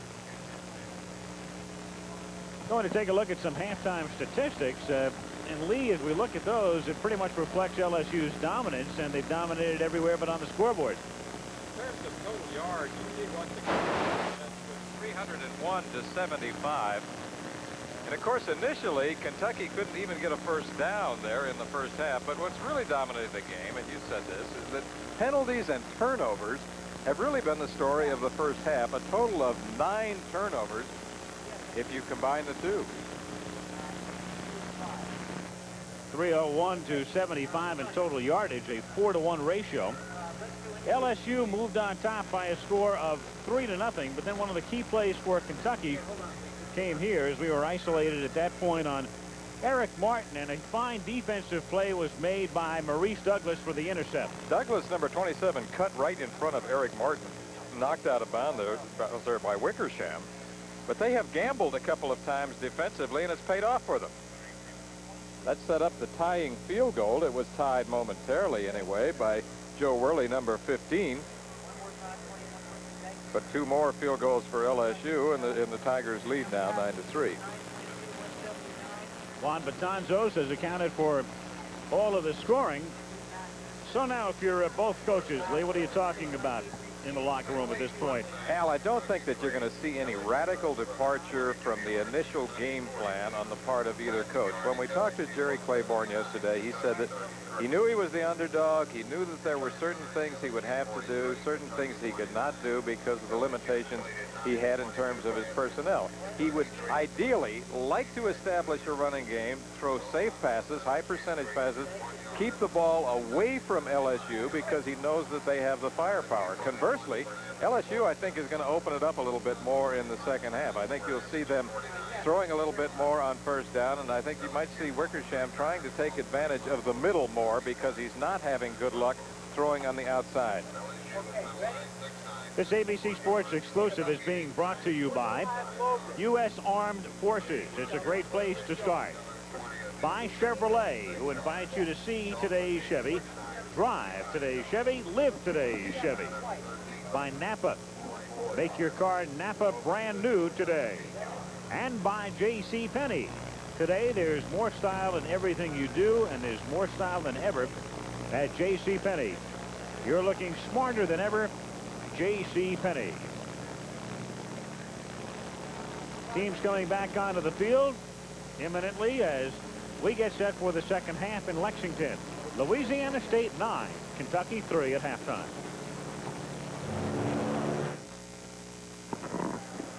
Fighting Tigers of LSU back onto the field at Commonwealth Stadium. Have had no rain today during the course of this one. A few sprinkles this morning. Very, very overcast, but pretty comfortable as the temperature has remained at or near, I would guess, the 65-degree mark today. So it's quite pleasant for the fans in terms of the weather, but not very pleasant in terms of the way their Kentucky Wildcats have been playing. And for that matter, even though LSU has dominated statistically, they've made so many mistakes that we still have a very close ball game. 9-3 at the half. Let's go to Jim Bergamo. They come up, I think I got to go. Okay, Coach. All right, Coach Claiborne, in a hurry. We'll try to catch him just in a little bit.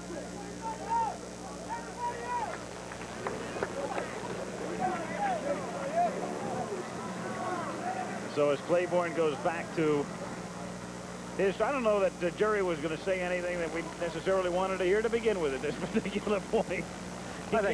He can't be too excited about the way things have been going. I think he'd probably say something like, well, we've got to avoid mistakes, and we want to reestablish our running game, and we want to throw some high percentage passes, and ultimately it's going to come down to putting some points up there on the board.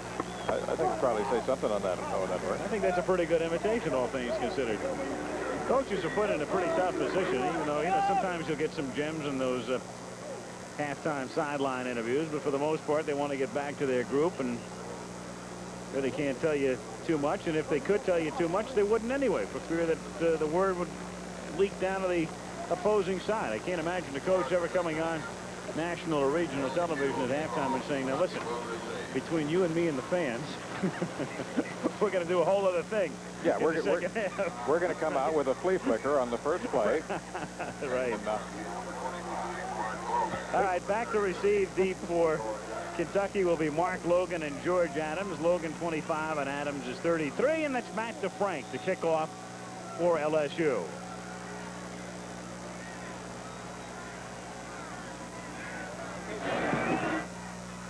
Second half is underway. Good deep kick and a touchback fielded in the back of the end zone by Logan. LSU defense, you've got Tommy Clapp. Then from Houston, Texas comes Henry Thomas, who recovered a fumble first half. Wilson's a good one, the best of the three down men. Then the linebackers outstanding. You got DeBrock and you got Burks, who had a good first half as well. And Ricky Chapman was involved in a lot of action. And then the sophomore Michael Brooks, a man who, before he is finished, will probably make some All-America teams. Maybe not this year necessarily, but he's only a sophomore. Plenty of time for him. He's a good-looking linebacker. Pass is low and incomplete as we start the second half. Guidry is one corner for LSU. Kevin, number 27. Norm Jefferson, the other corner, also runs back the punts. And the safeties are outstanding. Jeff Dale and Hobley. You probably know more about Hobley if you sort of casually follow college football. He gets more publicity, but Dale is right there with him. The pros like both of LSU safeties. Second down and 10 at the 20-yard line.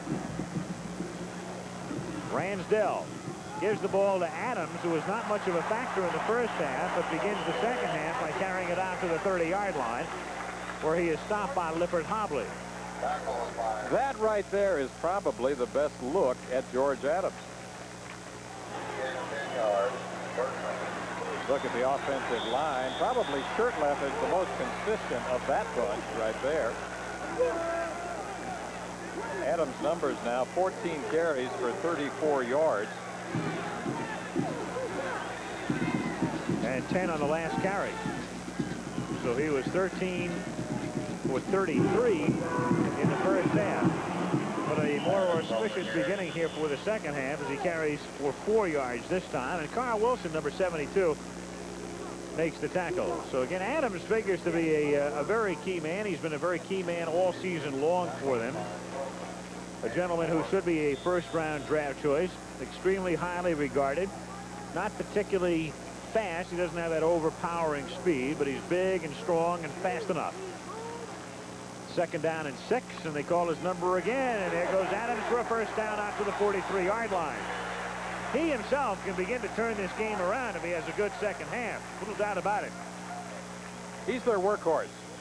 Not only is he effective at the I-back position, but occasionally they'll line him up in the slot, and there he can work both the reverses and also be effective as a receiver. And he's very sure-handed. They really need a good half. I just can't imagine Kentucky winning without Adams having a good half. He's that important to their offense. First down from the 42-yard line. Give it to Adams again, and this time he's banged down at the 43-yard line. Very little room as he runs into Michael Brooks, the sophomore, and Carl Wilson, the other sophomore. So apparently the game plan for this second half is to be more basic initially. They have lined up in the I formation on every play. I formation plays constitute about 40% of their attack. They have become much more multiple, as we mentioned earlier on.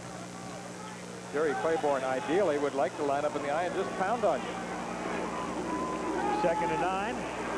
Ransdell gets blindsided and sacked at the 34-yard line. That's Jeffrey Dale, the less heralded of those two safeties. Hobley getting so much of that preseason publicity that you tend to forget about Dale, but Dale made Ransdell remember him in a hurry. 3-4 is the base look, and they don't have a high frequency of blitzes, but when they do, the Tigers have been very effective. Coming on the blind side is safety man Jeffrey Dale, number 4. And in the life of every quarterback, there is always a blind side. That's why I'm happy to be here with you. Not there. In your 17th year. Absolutely. Ready for the pension. On third down and 17, Ransdell over the middle and incomplete. Threw that amongst a whole bunch of white shirts intended for Joe Joker Phillips. Fourth down.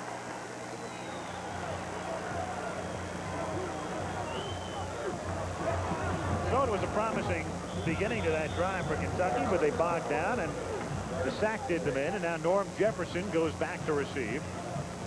And Calhoun. It's a punt. Calhoun punting into the wind.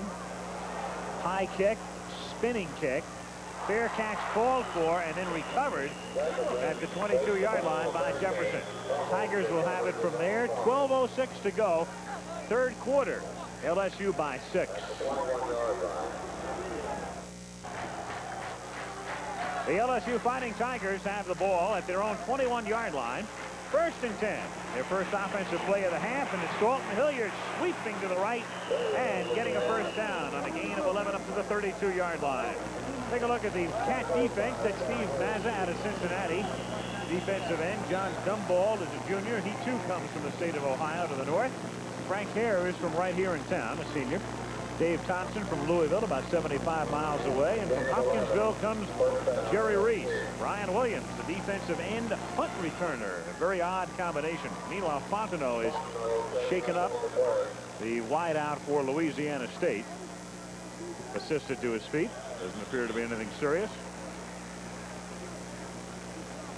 And Dalton Hilliard, who we spotlighted at the very top of our show, along with George Adams, is closing in on the 100-yard mark now with his rushing. He has 21 carries for 97 yards. He got 11 yards on that last carry.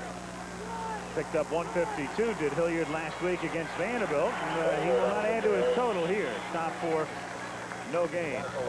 Linebacker Jeff Kramer from Newport, Kentucky, just across the river from Cincinnati. Cam Jacobs is probably their best backer right now. It's an injury-riddled unit. Russ Hairston, the defensive back, along with Gordon Jackson. They're the corners. And then the sole safety is Paul Calhoun, looking for all-conference honors. Senior from Louisville. Second and 10.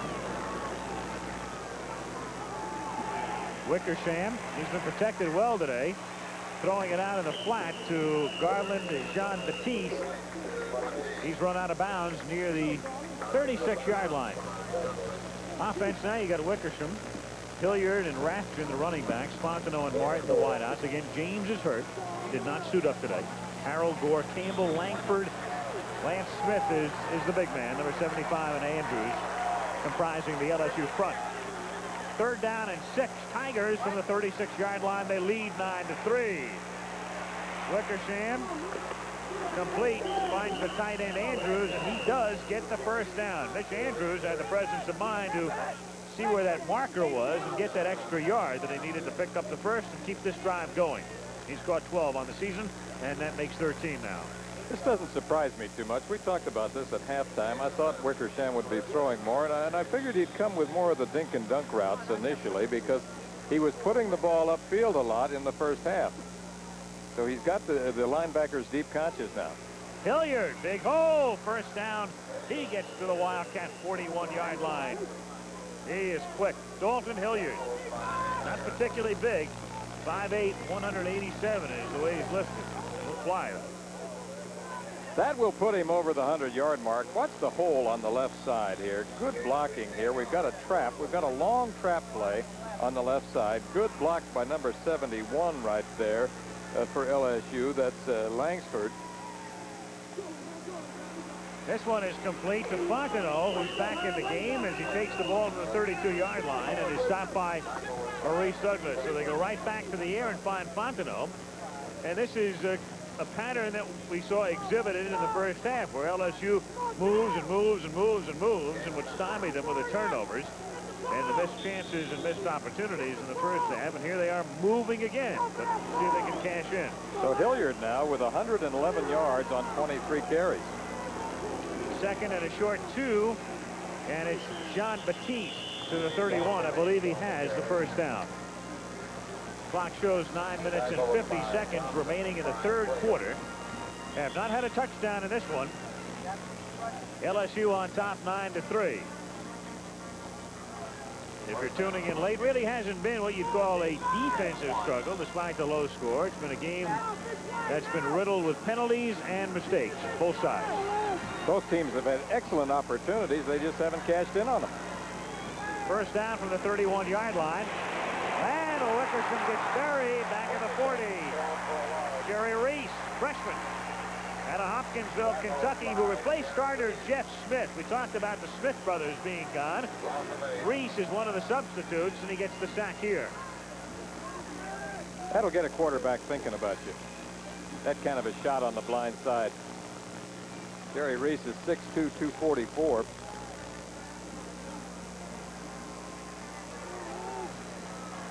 Second down, 19 now, with Wickersham going back, throwing over the middle, and it's complete to Martin. And Martin takes it down to the 18, and that's a first down.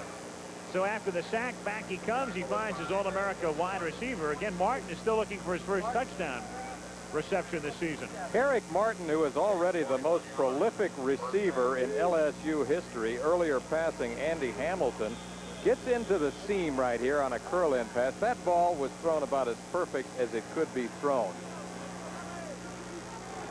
To the 19-yard line now. Jean Baptiste for a gain of 5. Garland Jean Baptiste, sophomore from St. Martinsville, Louisiana. Seeing more action today than he has this season, again because of the injury to Gary James, who would normally be in what LSU now refers to as their Bengal back position. They don't want to call him a fullback, they call him a Bengal back. They just eliminated the term fullback when Arnsparger took over. Yanked it right out of the dictionary, right off the shelves. Hilliard inside the 10 and dances his way into the end zone for the touchdown. Just a matter of time, really, the way Hilliard's been playing today and the way the Tigers have been going, moving the ball offensively. Just a matter of time before they were able to move it in. And here they go on their first series of the second half. Hilliard. This is vintage Hilliard right here because he starts wide, makes a cut right there, and then just dances into the end zone. 24 carries on the day now for 125 yards. That one going for 14 yards and a touchdown. Perfect cut. And Dalton Hilliard has just put LSU on top 15-3, going on 60 now as Betanzos. Well, time is called by Wickersham. The question is, do they want, with a 12-point lead, to bring in Betanzos and go for 1, or would they rather go for 2? And chances are, if you're leading by 12, you might as well go for the 2-point conversion and make it 14, because 13 is not going to do you a lot of good necessarily if the other team comes back and scores twice. I totally agree with you. 2-point play is the obvious call here. Why give the other guys a chance to beat you with 2 simple conversions? Wickersham isn't tremendously mobile, but he's mobile enough, I think, to sprint out and pressure the corner. And usually if you can do that with some kind of a combination pattern, it results in a good 2-point play. Probably the best guy that I have seen in recent years on the 2-point play is Steve Young, both when he was at BYU and during his rookie season with the Los Angeles Express. Very successful on the 2-point play.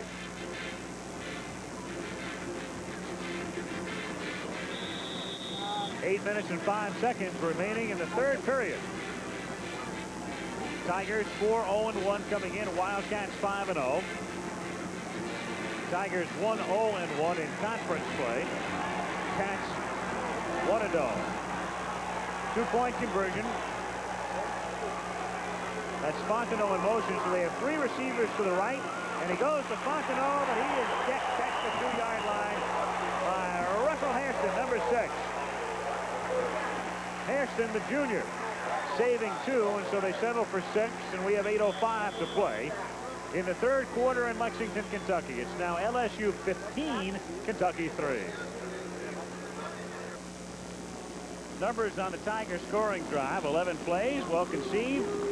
Took him 4:01. Hilliard made his way in from the 14. LSU now leads by a dozen, and the kickoff is fielded at the 3-yard line by Logan. And Logan takes it out to the 22-yard line. Kentucky, 1st and 10 there. Now, coming up Sunday, tomorrow, we have a special Sunday night edition following the presidential debate. 9:40 Eastern time is the start time. The Saints and the Cowboys. Earl Campbell now playing with New Orleans, as you know. And then Monday night, it's the LA Rams coming off their victory over New Orleans, taking on the Atlanta Falcons. Gerald Riggs, 9 o'clock Eastern on Monday.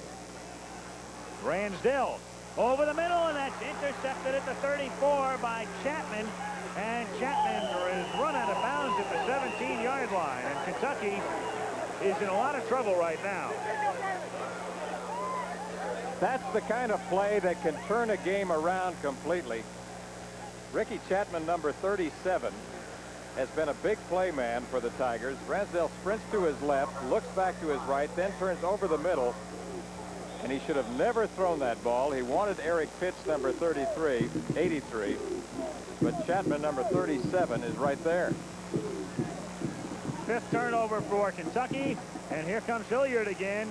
And Hilliard gets to the 12. I think you're right, Lee. The type of play that can turn a game around, because the team has just run down the field on you and scored to put you up by more than 1 touchdown, 12 points in fact. And you come right back and you give it right back to them. They got a chance to move in here, and if they go up, let's say 22-3, the way the Kentucky offense has played today, I'd say no chance at all.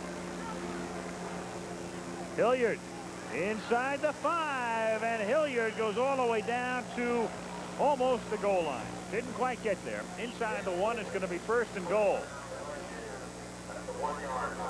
Well, sometimes you get a sense of the momentum just turning around after a play like that. You get an impressive drive such as LSU had, then the turnover, and assuming they go in to score again now, it just takes the energy out of the team.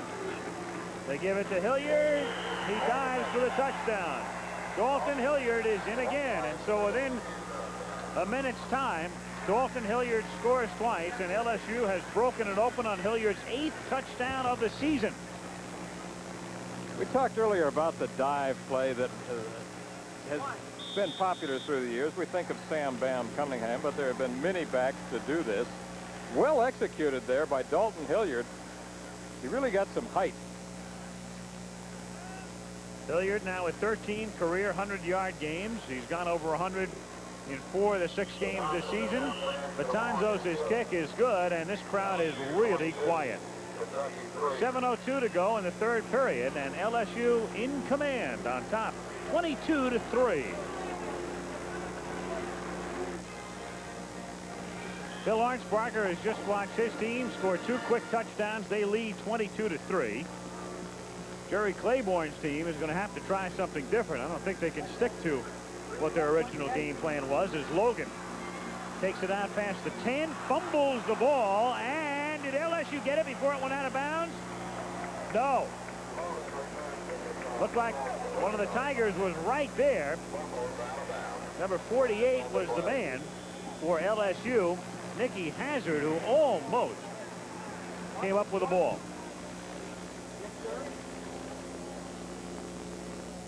Another look right here. Nicky Hazard, a freshman linebacker, number 48. Appears to have the ball, but he never had possession before he crossed the boundary line there. The boundary never lies. That's right. Boundaries never missed a tackle, as some famous coach once said. That's right. Offside, kicking team, kick again. Offside anyway, so we'll do it one more time. I believe that famous coach was our ABC colleague Frank Royals, who once said that the boundary has never missed a tackle, and he's right. Frank has a high consciousness about the boundary. It's good way to put it. What he was trying to tell everybody, of course, is that if you're on defense, you drive them right over toward the sideline and let the sideline do the work. Right. Simple as that.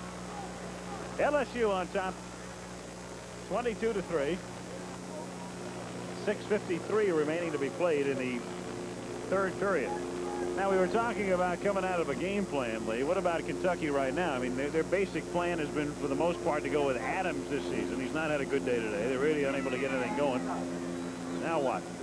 Well, when you're down by 19 points in the middle of the third quarter, the game plan does change. You don't panic. You're not into a panic attack, but you're going to have to start putting it up a little bit more on first and second down.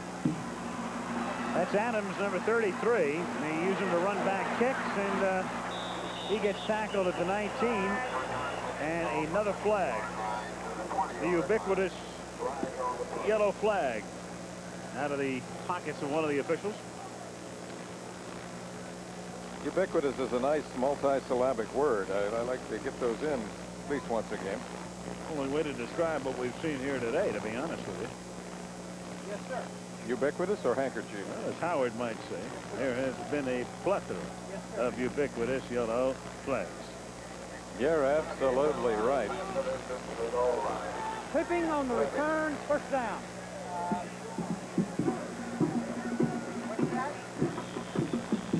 Jerry Claiborne, well, he was the National Coach of the Year back in '74. That's when he was at Maryland.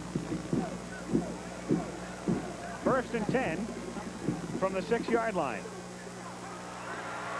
Logan gets out to the 16. You mentioned some alterations in the game plan. I think one of them obviously would be to get the ball to Logan more, because he is their burner. Certainly Adams is their workhorse, their nuts and bolts runner, their bread and butter guy.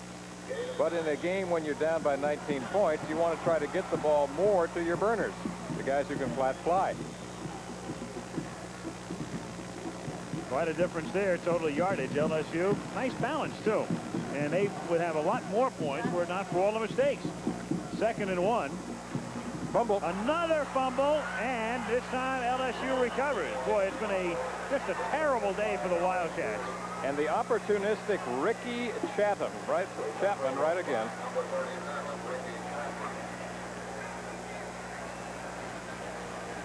Another look right here. Ricky Chapman recovering the fumble. All to the tailback, number 25 right there, and watch the hit by Jefferson first, number 12, and Ricky Chapman, number 37, again. Johnny on the spot. Well, with 6:02 to go in the third period, you got a lot of folks getting up with the thermoses and the jackets and heading for the parking lot. And Hilliard's going to send him to the parking lot in a bigger hurry as he goes in for the touchdown. Dalton Hilliard scoring the touchdown, number 9 this season for him. And the third of the period for Dalton Hilliard, as LSU has just broken the game wide open. And it seems like a tornado has hit here in the third quarter as that firepower of LSU finally starts to untrack. It's the same play, a start to the right, a cutback, another cut by Hilliard, and into the end zone he goes, untouched at the end. He, of course, along with Gary James, were part of that incredible freshman tandem in 1982. We covered them that year. That's Batanzos kicking the extra point. They were known as Flash and Dash then, among other things. Hilliard, 3 TDs in the last 109, and LSU is on top 29-3.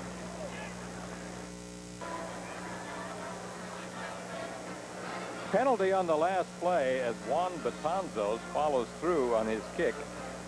There it is, the obvious infraction. Number 6, Russell Hairston, runs into the kicker. So the penalty will be affixed now. So Batanzos will kick from the 45-yard line. LSU 29, Kentucky 3, and here is DeFrank to kick off. Angles the kick, fielded in the end zone. Adams goes down to a knee and will come out to the 20-yard line, where the dispirited Wildcats will take over. Another good day for Hilliard. I tell you, those numbers are becoming rather commonplace for Dalton Hilliard. It's really very much a typical day for him. As Kentucky, meanwhile, now goes to the bench, and Kevin Dooley, a freshman from Cincinnati, is coming in at quarterback. It's a good offense for a runner like Dalton Hilliard because they have so many different weapons that they can't really concentrate on Hilliard. They spread the defense a lot. Hilliard is able to run tackle to tackle, also get wide. He's also been effective at times as a receiver. Not so much today, but particularly on the cutback runs today, he's been extremely effective. Ransdell, 3 out of 14 for 33 yards and 2 interceptions today. So with those kind of numbers, and when you're down by 26 points, what the heck? Give the freshman a try. Kevin Dooley, meanwhile. Personal foul on the receiving team, 1st and 20. Well, only in this game could we have a touchback and a personal foul on the touchback. That takes it back to the 10-yard line. New York City Marathon comes your way next Sunday at 10:30 Eastern time. This game is beginning to look like a marathon for Kentucky.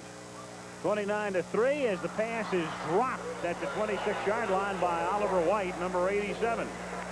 Second drop pass on the day for Oliver White, who is normally the most sure-handed target they have at his tight end position. And so Kevin Dooley, number 18, replacing Ransdell, number 9, is right on target. White comes out. Kevin Dooley is a sophomore academically. He was redshirted last year. So this is his first of 4 eligible years. And from the 10-yard line, Dooley swings one out to Adams, tries to pick up some blocking, and he moves it out to the 14-yard line, and we can spend a moment with Jim Lampley. Go, Poon. All right, groove out in Buffalo, or out in Boulder, I should say. Nebraska has gone on top of Colorado 10-7. The Big Red on a Travis Turner run taking the lead. Colorado wearing the black shirts for the first time in years. They couldn't have more incentive, but they trail now. Back to you. LSU on top here, 29-3. Dooley in at quarterback right now has completed 2 of 8 this season, coming into the game for 18 yards. On 3rd and 17, try the draw, and Adams, with his best run of the day, moves it out to the 29-yard line, but I think he is shy. It's tough to tell. We'll have to wait when they unscramble there, whether or not he got the first down. He's close to it. They needed to move to the 30-yard line.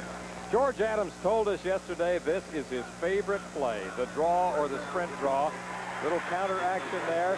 Left first to the right. Look at the power, the speed, and the authority that he runs with, and that's the reason that the pro scouts think he is one of the premier all-purpose backs in college football.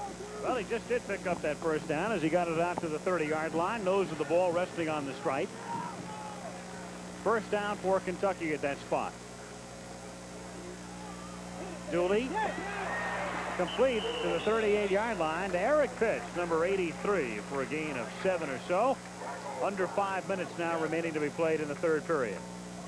So Dooley shows you there that he has a good, strong arm. Threw the ball through the hook pattern that time. Exactly the way it should be thrown, low and hard.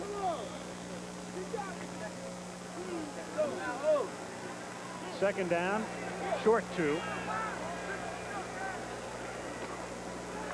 Dooley near side, that's complete. That's a first down. Number 80, Mark Wheeler, sophomore out of Annandale, Virginia. And the crowd responding to Dooley for the first time. Kentucky is able to get something going today.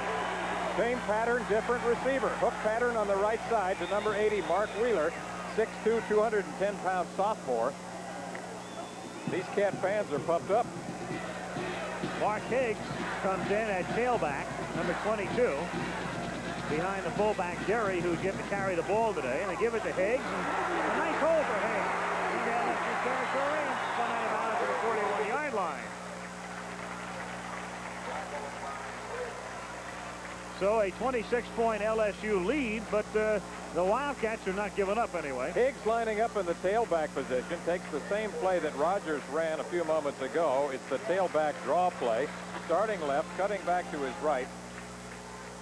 Shows a little limp leg right there and a juke step along the sideline. First down from the 41-yard line. And it's Higgs again. Breaks a couple of tackles and gets to the 30-yard line, and that's another first down. And I would have to think there are a couple of players on LSU who might be going back to last week when they led 34-6 at the end of the third period. And when it was over, it was 34-27, and they were hanging on for dear life. Key here is how Higgs, number 22, breaks the tackle right here. That springs him into the secondary. That's a great second effort there. And then you see that he continues to run with authority before he's finally brought down by Hobley, number 29. Last week, LSU lacked that, whatever it was, the knockout punch as they let Vanderbilt get back into the game. Saw a 28-point lead become a 7-point lead very, very quickly. And they're trying to avoid a repeat of that situation. First down from the 30-yard line on Kentucky's first sustained drive of the day. Higgs again picks up the yard, and once again, let's go to the apple and lamps. Alan, I don't think I've told you yet that Houston did hold on to beat 6th-ranked SMU 29-20, dropping the Mustangs from the ranks of the unbeaten, untied first regular season loss for SMU to somebody other than Texas since 1980. What does it mean? It means South Carolina, for the first time in its history, will move into the top 10. Back to you. Well, SMU, next week, they really have their hands full coming off that loss as they take on Texas. Pony's horns. Big shoot up. Second down and 9 from the 29-yard line. And it's complete over the middle, but a fumble at the 10-yard line. And I believe Kentucky gets it back. Cornell Burbage was the receiver. And it looked like Chris Derry, number 44, the fullback, down in the area, who recovers it to keep possession for Kentucky. Dooley to Burbage to Derry. The triple play. There's the catch by Burbage right there. Breaks the tackle. That's where he loses the ball. Hobley, number 29, hits it. And here comes Chris Derry, number 44. First and goal now. They have Adams back in the game, and Adams gets down to the 1-yard line. Adams moves to the one that Hobley came up to, at least temporarily, stave off a touchdown with 2 minutes and 25 seconds to play in the third period. When they get down here, the guy they like to get it to is George Adams, and you'll see him try to fly like Sam Bam Cunningham used to do, or Herschel Walker. That's been their pattern, but for right now, he's not going to be flying on this next play. It'd be some fly if he did it from the sideline. Yeah. We'll find out about Higgs, though. He figures to carry, and here he goes, number 22, and he tries to burrow his way in. It doesn't. Dubrock, 44, making the tackle. Wildcats trying to scratch and claw their way back into this game, down by 26. You get Cats and Tigers, you know there's going to be some scratching and clawing.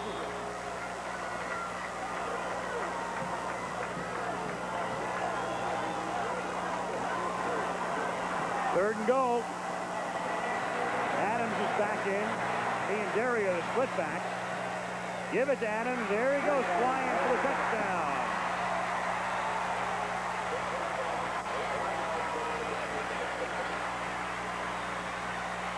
Nice drive, engineered by the freshman, Kevin Dooley.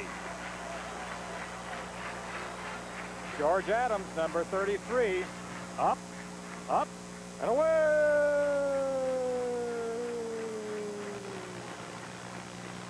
Here's George. He takes about 3 steps.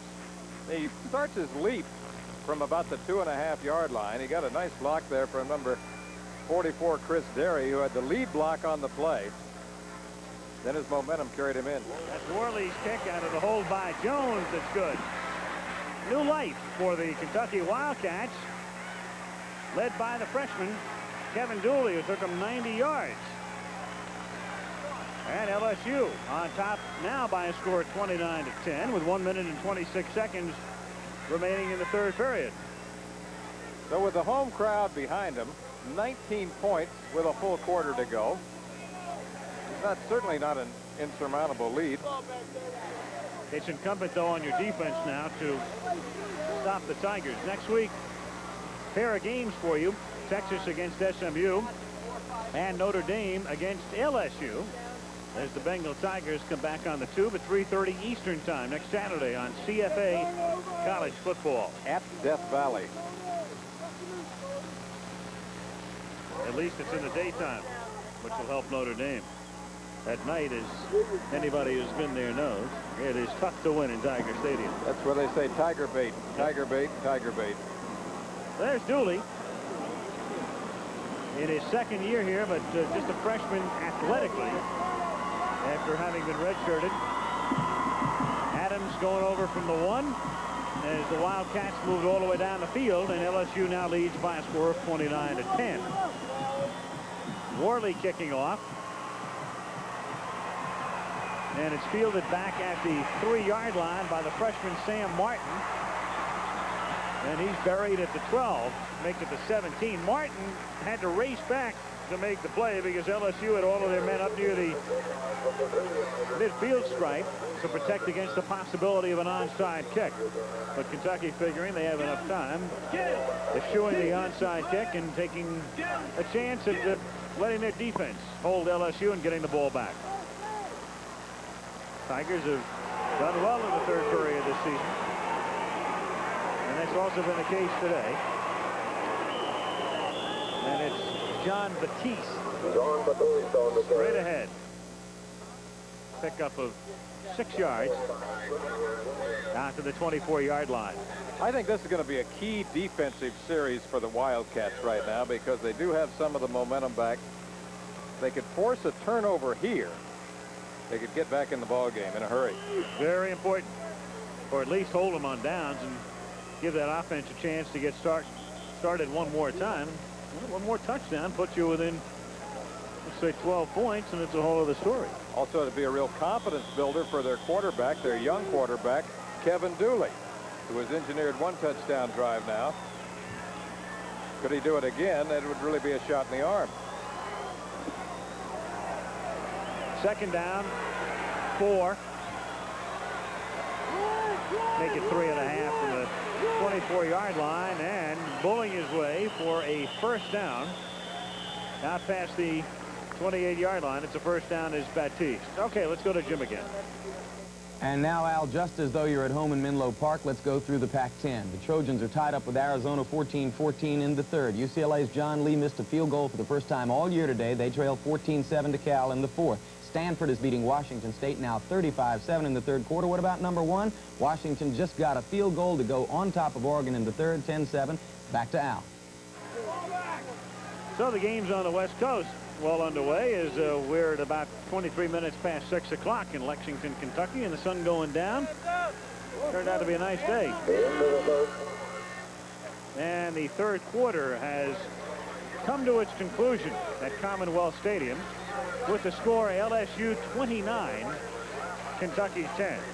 And CFA College Football will continue after this commercial message and a word from your local station. Start the fourth quarter in Lexington, Kentucky. Al Michaels with Lee Groscutt, Jim Bergamo on the sideline, and LSU with the ball as Garland Jean-Baptiste carries out to the 34-yard line. And speaking of Jim Bergamo, here he is. All right, thanks very much, Al. You know, a lot of people have been asking the question, what is the difference in this LSU team? Isn't the personnel the same? Well, the difference basically is Bill Arnsparger. He came in, took one look at his players, said they need to lose weight, and also his preparation. You know, in Miami, he had the nickname of one more reel because he always wanted to look at one more reel of film, and his preparation, his close friends tell me, has obviously paid off with this ball club. He's become a very popular figure already because he's the coach of an unbeaten team, and right now they're trying to remain that way as Hilliard takes it out for a gain of 1 and is tackled by Tony Mays out at the 35-yard line as we look at the numbers through the first 45 minutes. We've been talking right along about the domination in total yards of LSU over Kentucky, 423 to 186, but also the sloppiness of the game because of turnovers. A total now of 11 between the two teams. Third down and 4. Incomplete. It will be 4th down, and so the Kentucky defense is able to hold.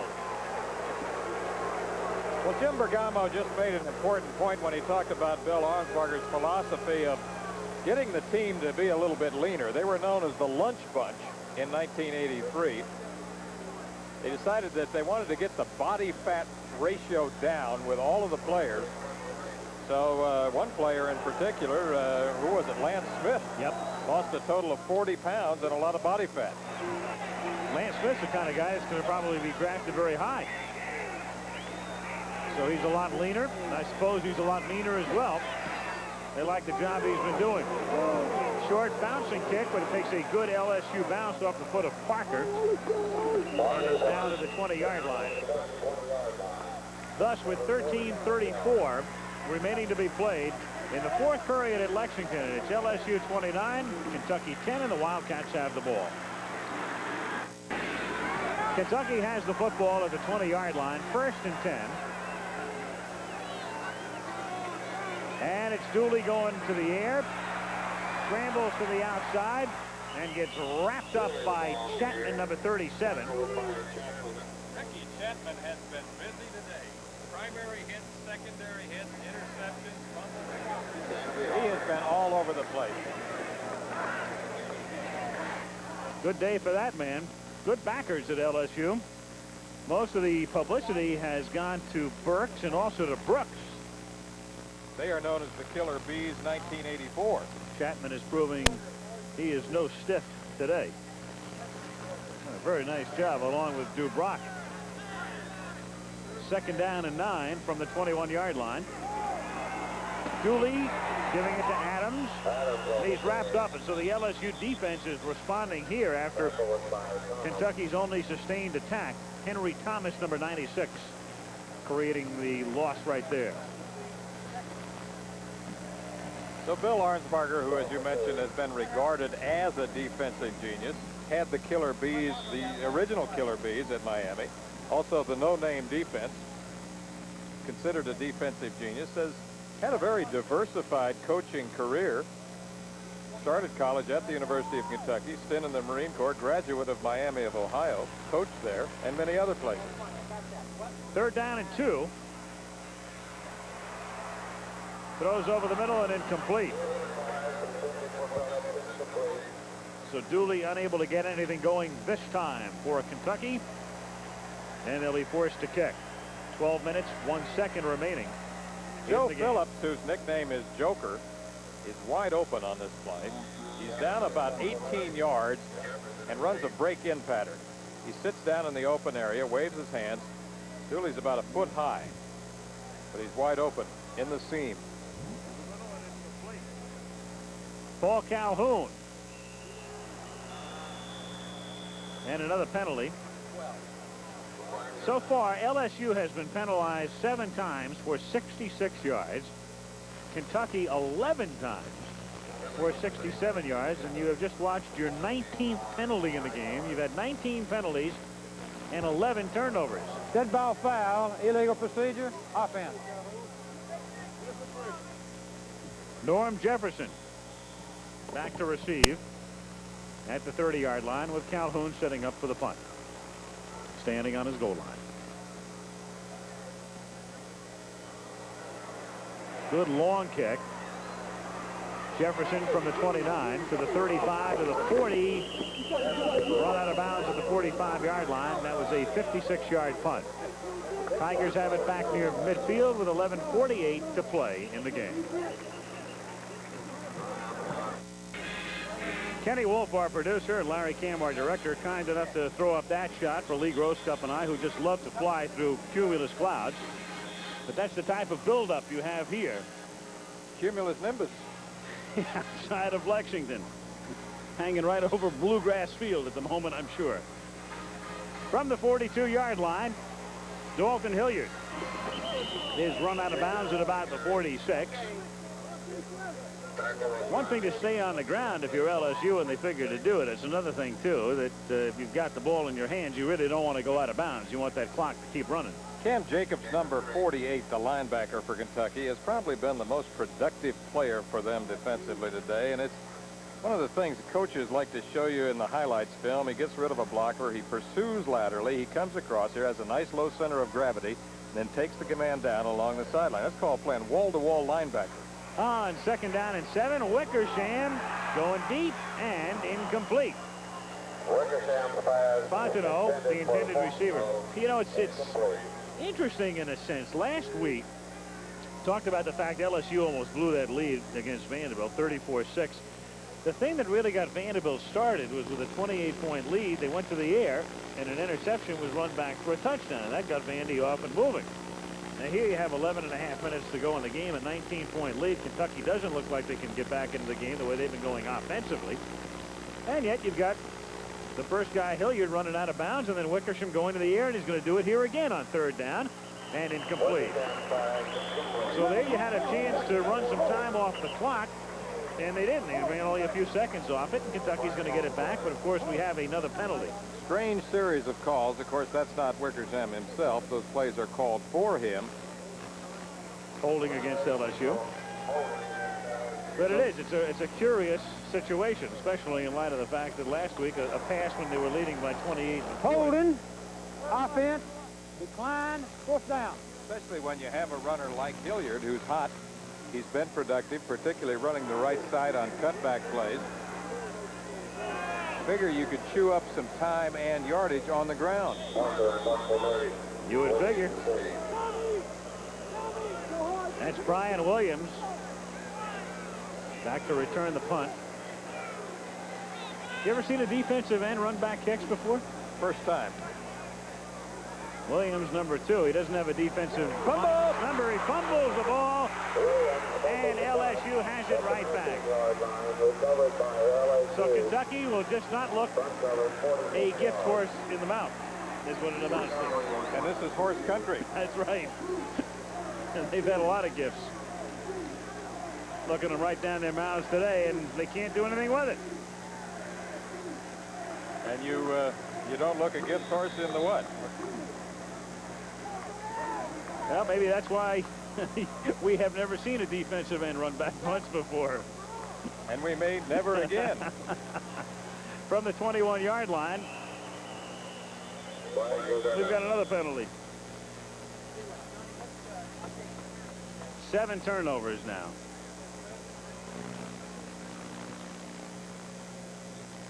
Offside is the call this time against LSU. We may set a record today for penalties and turnovers, but that's about all. Tell you what, Dick Burleson's getting more airtime these days than Mr. T. Offside. Offense. 1st down. You talk about a guy who loves being on camera. But how does he chroma key, though? That's what I want to know. 1st and 15 from the 26-yard line. Reverse. Fontenot inside the 25 and the 20, and Fontenot gets run out of bounds at the 4-yard line. Herman Fontenot, very versatile, good runner, good receiver, and as we mentioned before, he'll even throw. Fontenot, of course, recruited initially out of high school as a running back, is a good all-around athlete. Has the speed you like, 6'2", around 200 pounds. Starts with a pitch to Hilliard, the hand back to Fontenot. And look how perfectly it's set up here. Gets that convoy of blockers, and then takes it down in scoring range. And meanwhile, it's Hilliard who cashes it in for the touchdown. Dalton Hilliard scores his 4th touchdown of the day. And after Kentucky's 7th turnover, LSU has just put the icing on this one. That's sending a lot of the fans home early. The ones that weren't going in the 3rd period. We had a mini exit when the score got to be 29-3. And Kentucky looked like they might still be breathing after Dooley led the only sustained drive of the afternoon for the Wildcats. But Hilliard has just nailed it away, and Betanzos adds the extra point. So the LSU Tigers on their way to remaining unbeaten. We have 11 minutes to play in the game, and it's the Tigers on top by 26.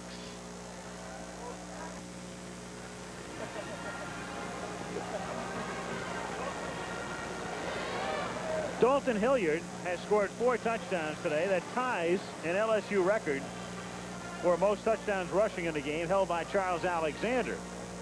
As the kickoff by DeFrank crosses the goal line, and it's a touchback. And graphically, we'll take a look at the sloppiness of this baby. LSU with 3 fumbles and 2 intercepts for 5 turnovers. Kentucky with 7 turnovers, 19 penalties in the game. It ain't been no clinic, Austin. 12 turnovers total and 19 penalties. Yep. That's my personal record. You? I can't think of a game I've seen where 2 teams figure to be so evenly matched and coming in unbeaten and had this kind of a day. Dooley throwing, and it's complete out to the 43-yard line. Catch made there by Eric Pitts. But what happens, you know, crazily enough, we'll talk about this in a second. Dooley, play action, fakes to the tailback, sets up at about 7 yards. Eric Pitts, number 83, runs a deep curl-in cut. That ball is thrown well. One bright spot for Kentucky is the play of Dooley here in the second half. First down from the 44-yard line. And that's complete. And across the 50-yard line. Let's get a word from Jim Bergamo. Jim? All right, thank you, Al. You know, LSU fans are going to have to get used to watching Gary James in this little apparatus. It's a cast made out of absorbethane. NCAA rules prohibit anything hard here, so, you know, you can bounce this. It can take a pretty good lick. The important thing of this cast is the fact that it's got a bare spot there. He can hold the ball, and he can catch the ball. And this is what Gary James will be using the rest of the season.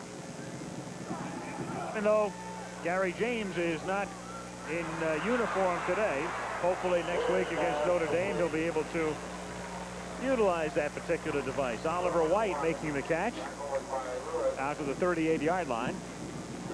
Well, with James out of there today, Dalton Hilliard has really shined. We mentioned a moment ago that he is now tied a single game record. 4 touchdowns in a single game, which was previously held by Charles Alexander in a game against Oregon State back in 1977. From the 38-yard line, Dooley.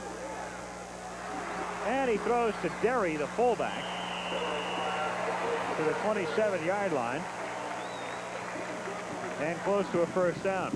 Started to say before, Lee, that neither team has really played well, even though LSU has played much better than Kentucky has. The post-mortem to this one will be how terrible Kentucky looked offensively. That'll be the only thing they'll be talking about in the papers here tomorrow, and the turnovers and all that, and the penalties. It won't be quite that bad, even though LSU has not had a good day, the type of day when they'd have gotten killed by a lot of teams. It's a big difference when you come out on the positive side of the ledger. As Higgs carries for about 5 or 6. It just doesn't seem like you play quite that badly when you win. Absolutely. When you tend to forget all those penalties and turnovers when you win by 20 points or more. You have the type of day LSU's having today and you lose, and the next day you pick up the paper and everybody's talking about how terrible you look. Then it's one more reel over and over and over again. Exactly. But if you play the type of game they're playing and you win, well, it's a different story. It's like, well, we got away with that one, and next week we'll really get our game back together. Second down and 4 as Adams carries the ball to the 20-yard line, and Michael Brooks, number 94, makes the tackle. Michael Brooks, we've talked about him. They consider him one of the best sophomore linebackers in the country. Of course, Cornelius Bennett of Alabama is another one. Both of those kind of out of the Lawrence Taylor mold. And I guess when you think about a prototype at the outside linebacker now, you're going to think about a Lawrence Taylor or a Hugh Green, who we saw, of course, during his playing days at the University of Pittsburgh. Third down and 3.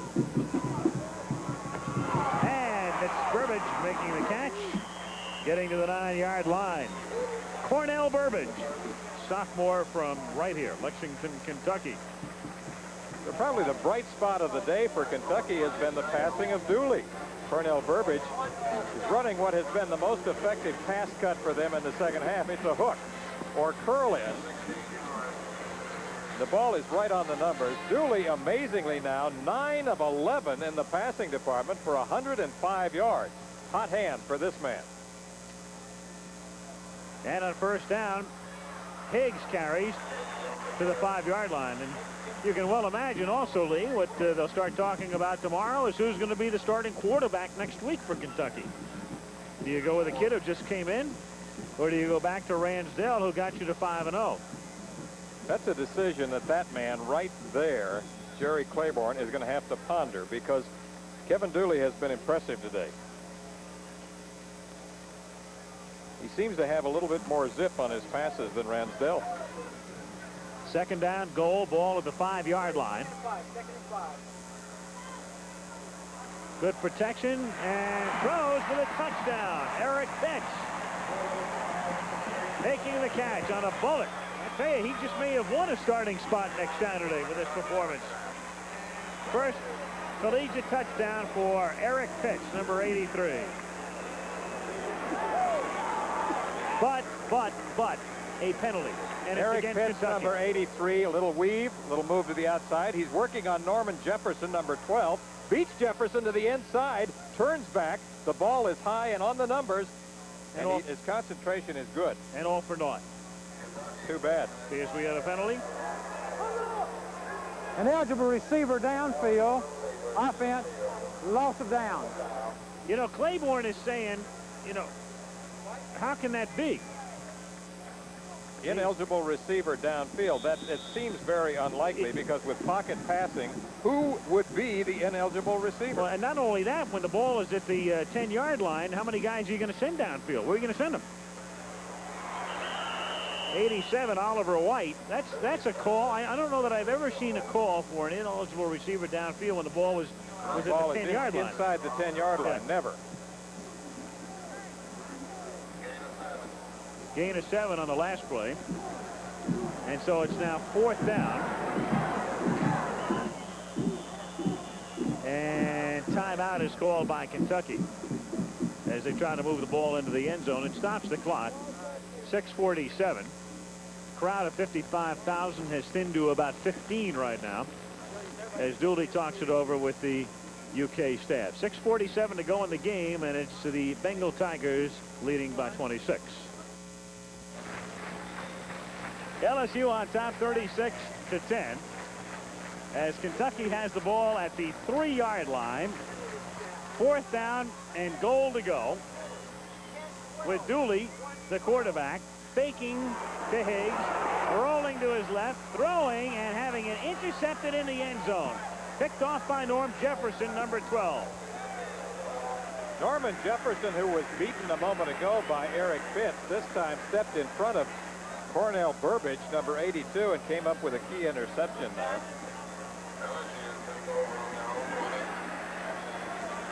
So Claiborne has just watched his team have a touchdown nullified by a penalty. Dooley should have run that ball. Yeah. Dooley had an opportunity there to run that ball into the end zone. Well, a little bit more experience. Yep. And he runs it in maybe the next time. Live and learn a little bit. Powell is in a quarterback. Meanwhile, Sam Martin now carries the ball out to the 39-yard line. He fumbles, and Kentucky gets the ball back. Russell Hairston, number 6, jumps on that ball again. He's been busy today. Wildcats get the ball right back. Sam Martin had some running room there. Well, they had 2 more turnovers. What do we have now, George? 14 turnovers in the game, 8 and 6. 14 turnovers. What was it? 19 penalties. Sam Martin on an off-tackle play. He's got running room up here. He gets in full stride right about here. Makes a cut to the inside. The ball is stripped. And Russell Hairston, number 6, grabs the football. Dooley. He throws, and that's incomplete. Intended for Cornell Burbage. 2nd down. Young Hairston.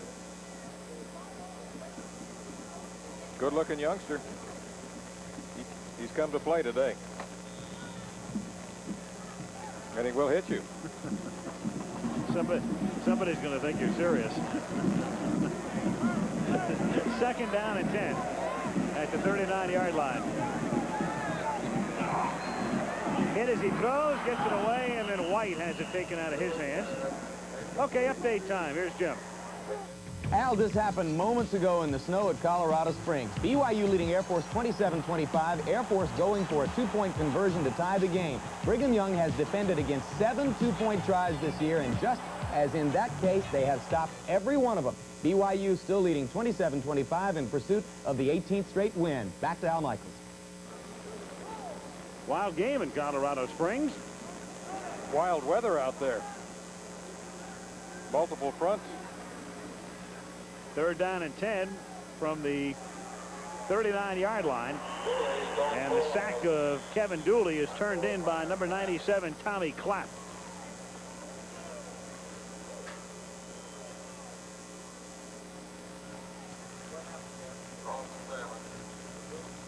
Fourth down coming up now. 5 minutes and 55 seconds remaining to be played in the game. LSU has things well in hand. Tigers will be 2-0-1 in conference play, and they will be 5-0-1 going into their big intersectional meeting with Notre Dame at Tiger Stadium in Baton Rouge next Saturday. Kentucky, meanwhile, will brace for the invasion of the Georgia Bulldogs, who put a lot of points on the board today.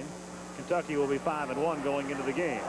And on 4th down, showing some escape dimension is Dooley, and then incomplete. Intended for Wheeler. They turn it over on downs, and LSU will take over.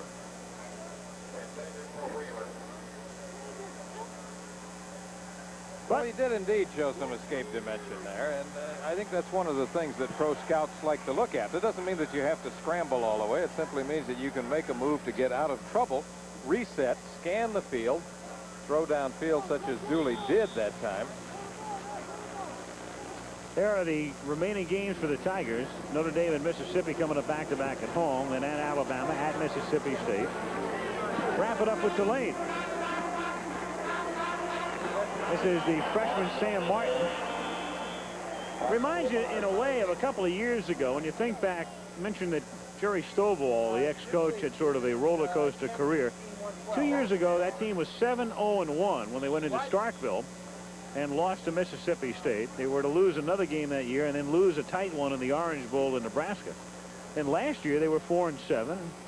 That was the end of the Stovall reign. They brought in Arnsparger, so now they're back. People down in Louisiana were pretty upset last year, figuring the team had a lot more talent than 4-7.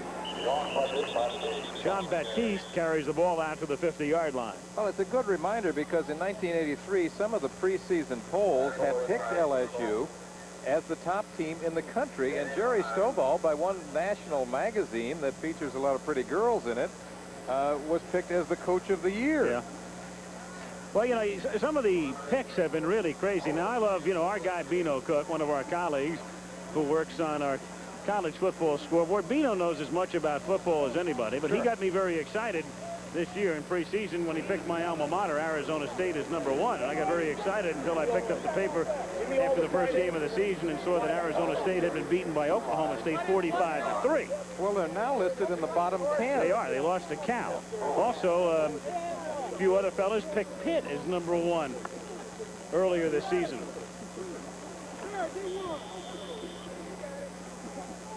Newsletter called the Klein Report came out with the Panthers as #1. So it's funny how things can turn around in a hurry.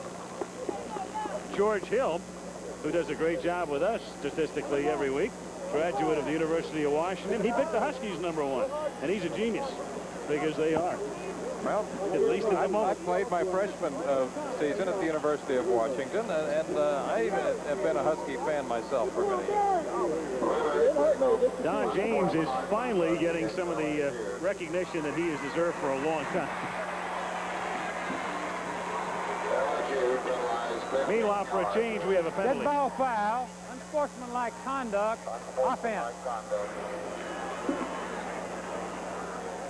I guess what we're trying to say is that forecasting is kind of a dangerous game. It is. Very much like the weather horse. Hard to pick them, isn't it?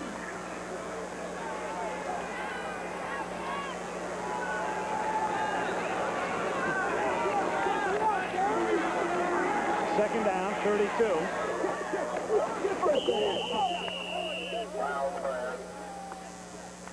Complete at the 37-yard That's line. Glenn Holt, number 87, the wide receiver, who's quite a freshman prospect for them, 5'11", 175 pounds, out of Miami, and they're very high on him. Talking to Bob Broadhead today, having a little bite to eat before the show, Bob said that he's a great prospect. Third down now, third down and 20 from the 36-yard line. Powell throwing the bomb and incomplete. Little what amounted to incidental contact right there between Carmichael Caldwell and Glenn Holt. Take another peek. Here's the end of the play. Well, I think normally you'd see a hanky right about now, but I think that they just about burned out on handkerchiefs. See that? That to me would be interference normally. That was Doug Powell who threw that ball, and he's a big, strong arm quarterback, 6'2", 200, out of Houston, Texas. Here's Parker.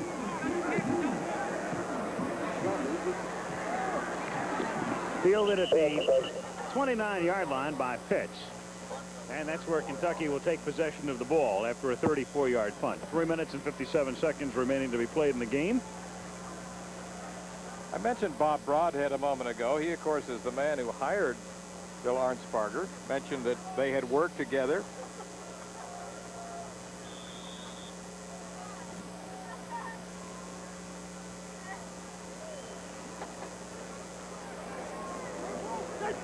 First down. New quarterback is Ransdell, who comes back in.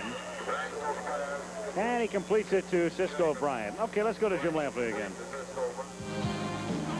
Al, there is a wild game going on in Morgantown, West Virginia. This happened moments ago, less than 5 minutes to play. John Gay, West Virginia running back, sweeping left, went into the end zone on 2 fourth-quarter touchdowns. The Mountaineers now lead BC 21-20. We're going to find out what Flutie's all about. Back to you, Al.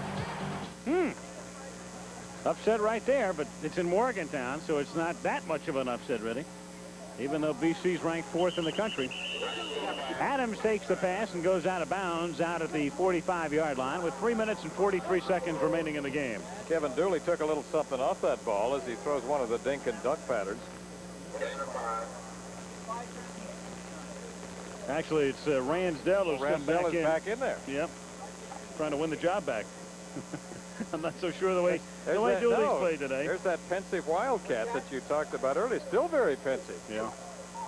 Maybe coming up with a gadget play. Well, they're sticking to the fundamentals. Logan. And he gets to the 39-yard line. Was that pensiveness or boredom on the... A little bit of both, and a lot of frustration, too. Very much summing up the feeling of the fans here. You know, it's sort of refreshing. It's funny because you get around the country, and what's happened a lot lately is that people are booing teams that are undefeated. If they don't have a particularly good day, you see it in all kinds of stadiums, all kinds of sports, as the passes dropped by Oliver White. You've grown so used to it, it's almost a case of what have you done for me lately. To the credit of the fans here anyway, their team has had a dastardly afternoon, and yet the behavior's been terrific, and the booing has been pretty minimal, and what they're pretty much saying is, hey, you know, we're 5-0, and you people have played well, and you had a bad day, but we're not going to pounce on you for it. Well, it is refreshing. It is. It really, you don't see it too much anymore, because everybody's got the television mentality now. They watch everybody else around the country booing, and then they begin to pick it up in their hometown.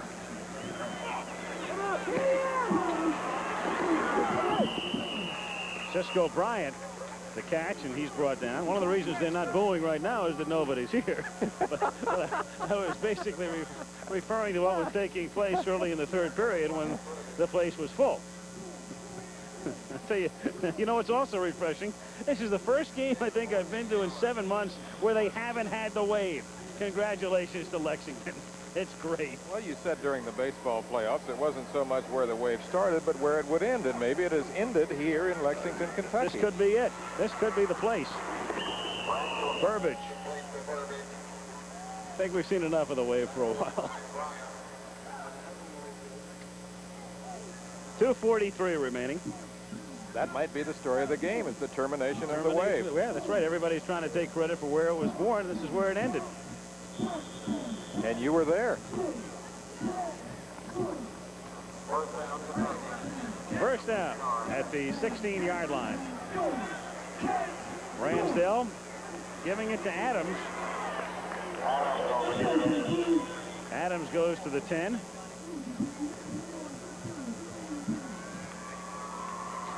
And we can take a pause here, 5 seconds, to allow our local stations to identify themselves.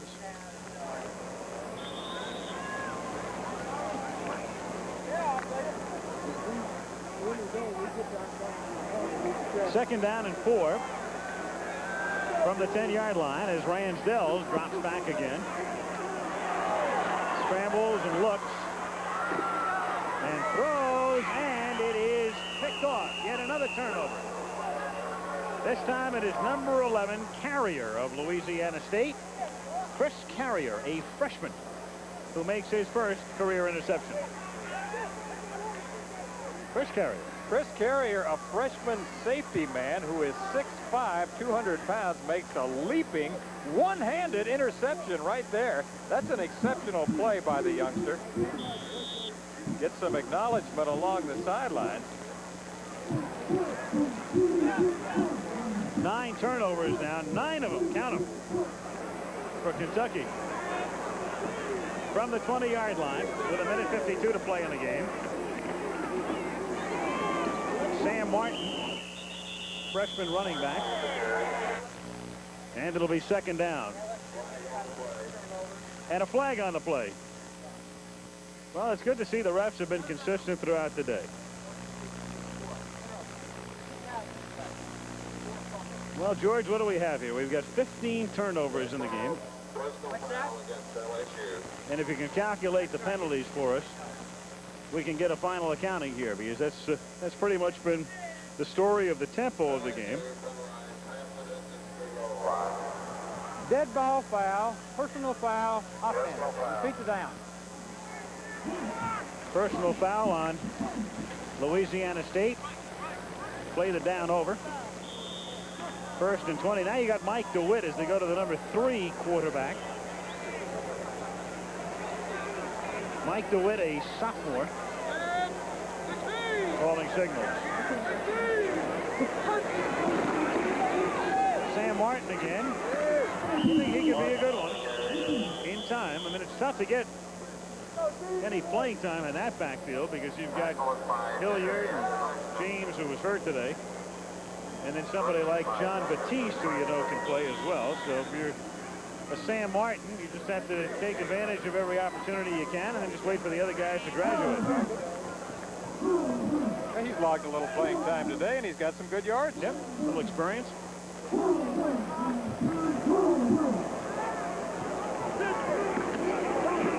Straight ahead, that's John Batiste. Out to the 23-yard line he goes. Final minute of play as the clock ticks down in Lexington, Kentucky, and in a non-artistic game, LSU will come out the winner.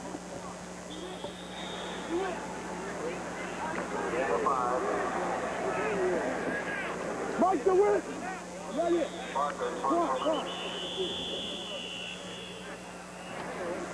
Time called here by Kentucky. They want to get the ball back one more time. And so they stop the clock with 26 seconds remaining to be played in the game. Tigers will be 5-0-1 under Bill Arnsparger, and Jerry Claiborne's troops will try to regroup. Feeling was coming into this game that this would really be the first true test for Kentucky. In a way, yeah, you can say, well, they failed it, and they did. I mean, they didn't play well at all today, but you got to think that the team is a little bit better than they proved today, and they may have bottomed out. I mean, after a 5-0 start, the best since 1950, they just really came up flat today. But I got to think, Lee, it's a better team than they've shown us this afternoon, especially in the case of somebody like Adams, who you know can run. Well, I said earlier, I felt that the game turned in the 3rd quarter. There was a tornado by LSU in the 3rd quarter, and things just really whipped around. And it was never the same team after that. Clay Parker to do the punting. And the barefoot kicker gets off a pretty good one here. Pitts has it, 29-yard line. And Pitts brings it back to the 41.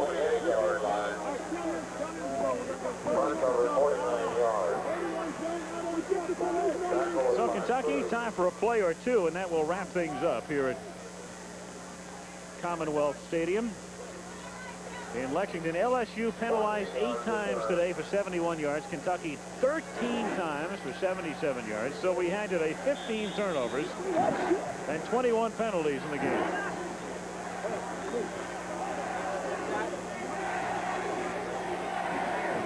Ransdell pump fakes, rolling, throwing, and that's complete as he hits his tight end Oliver White, and he is dragged down, and time mercifully has expired for the Wildcats as Bill Arnsparger comes across the field to seek out Jerry Claiborne. His team remains unbeaten, 2-0-1 in the conference, 5-0-1 overall.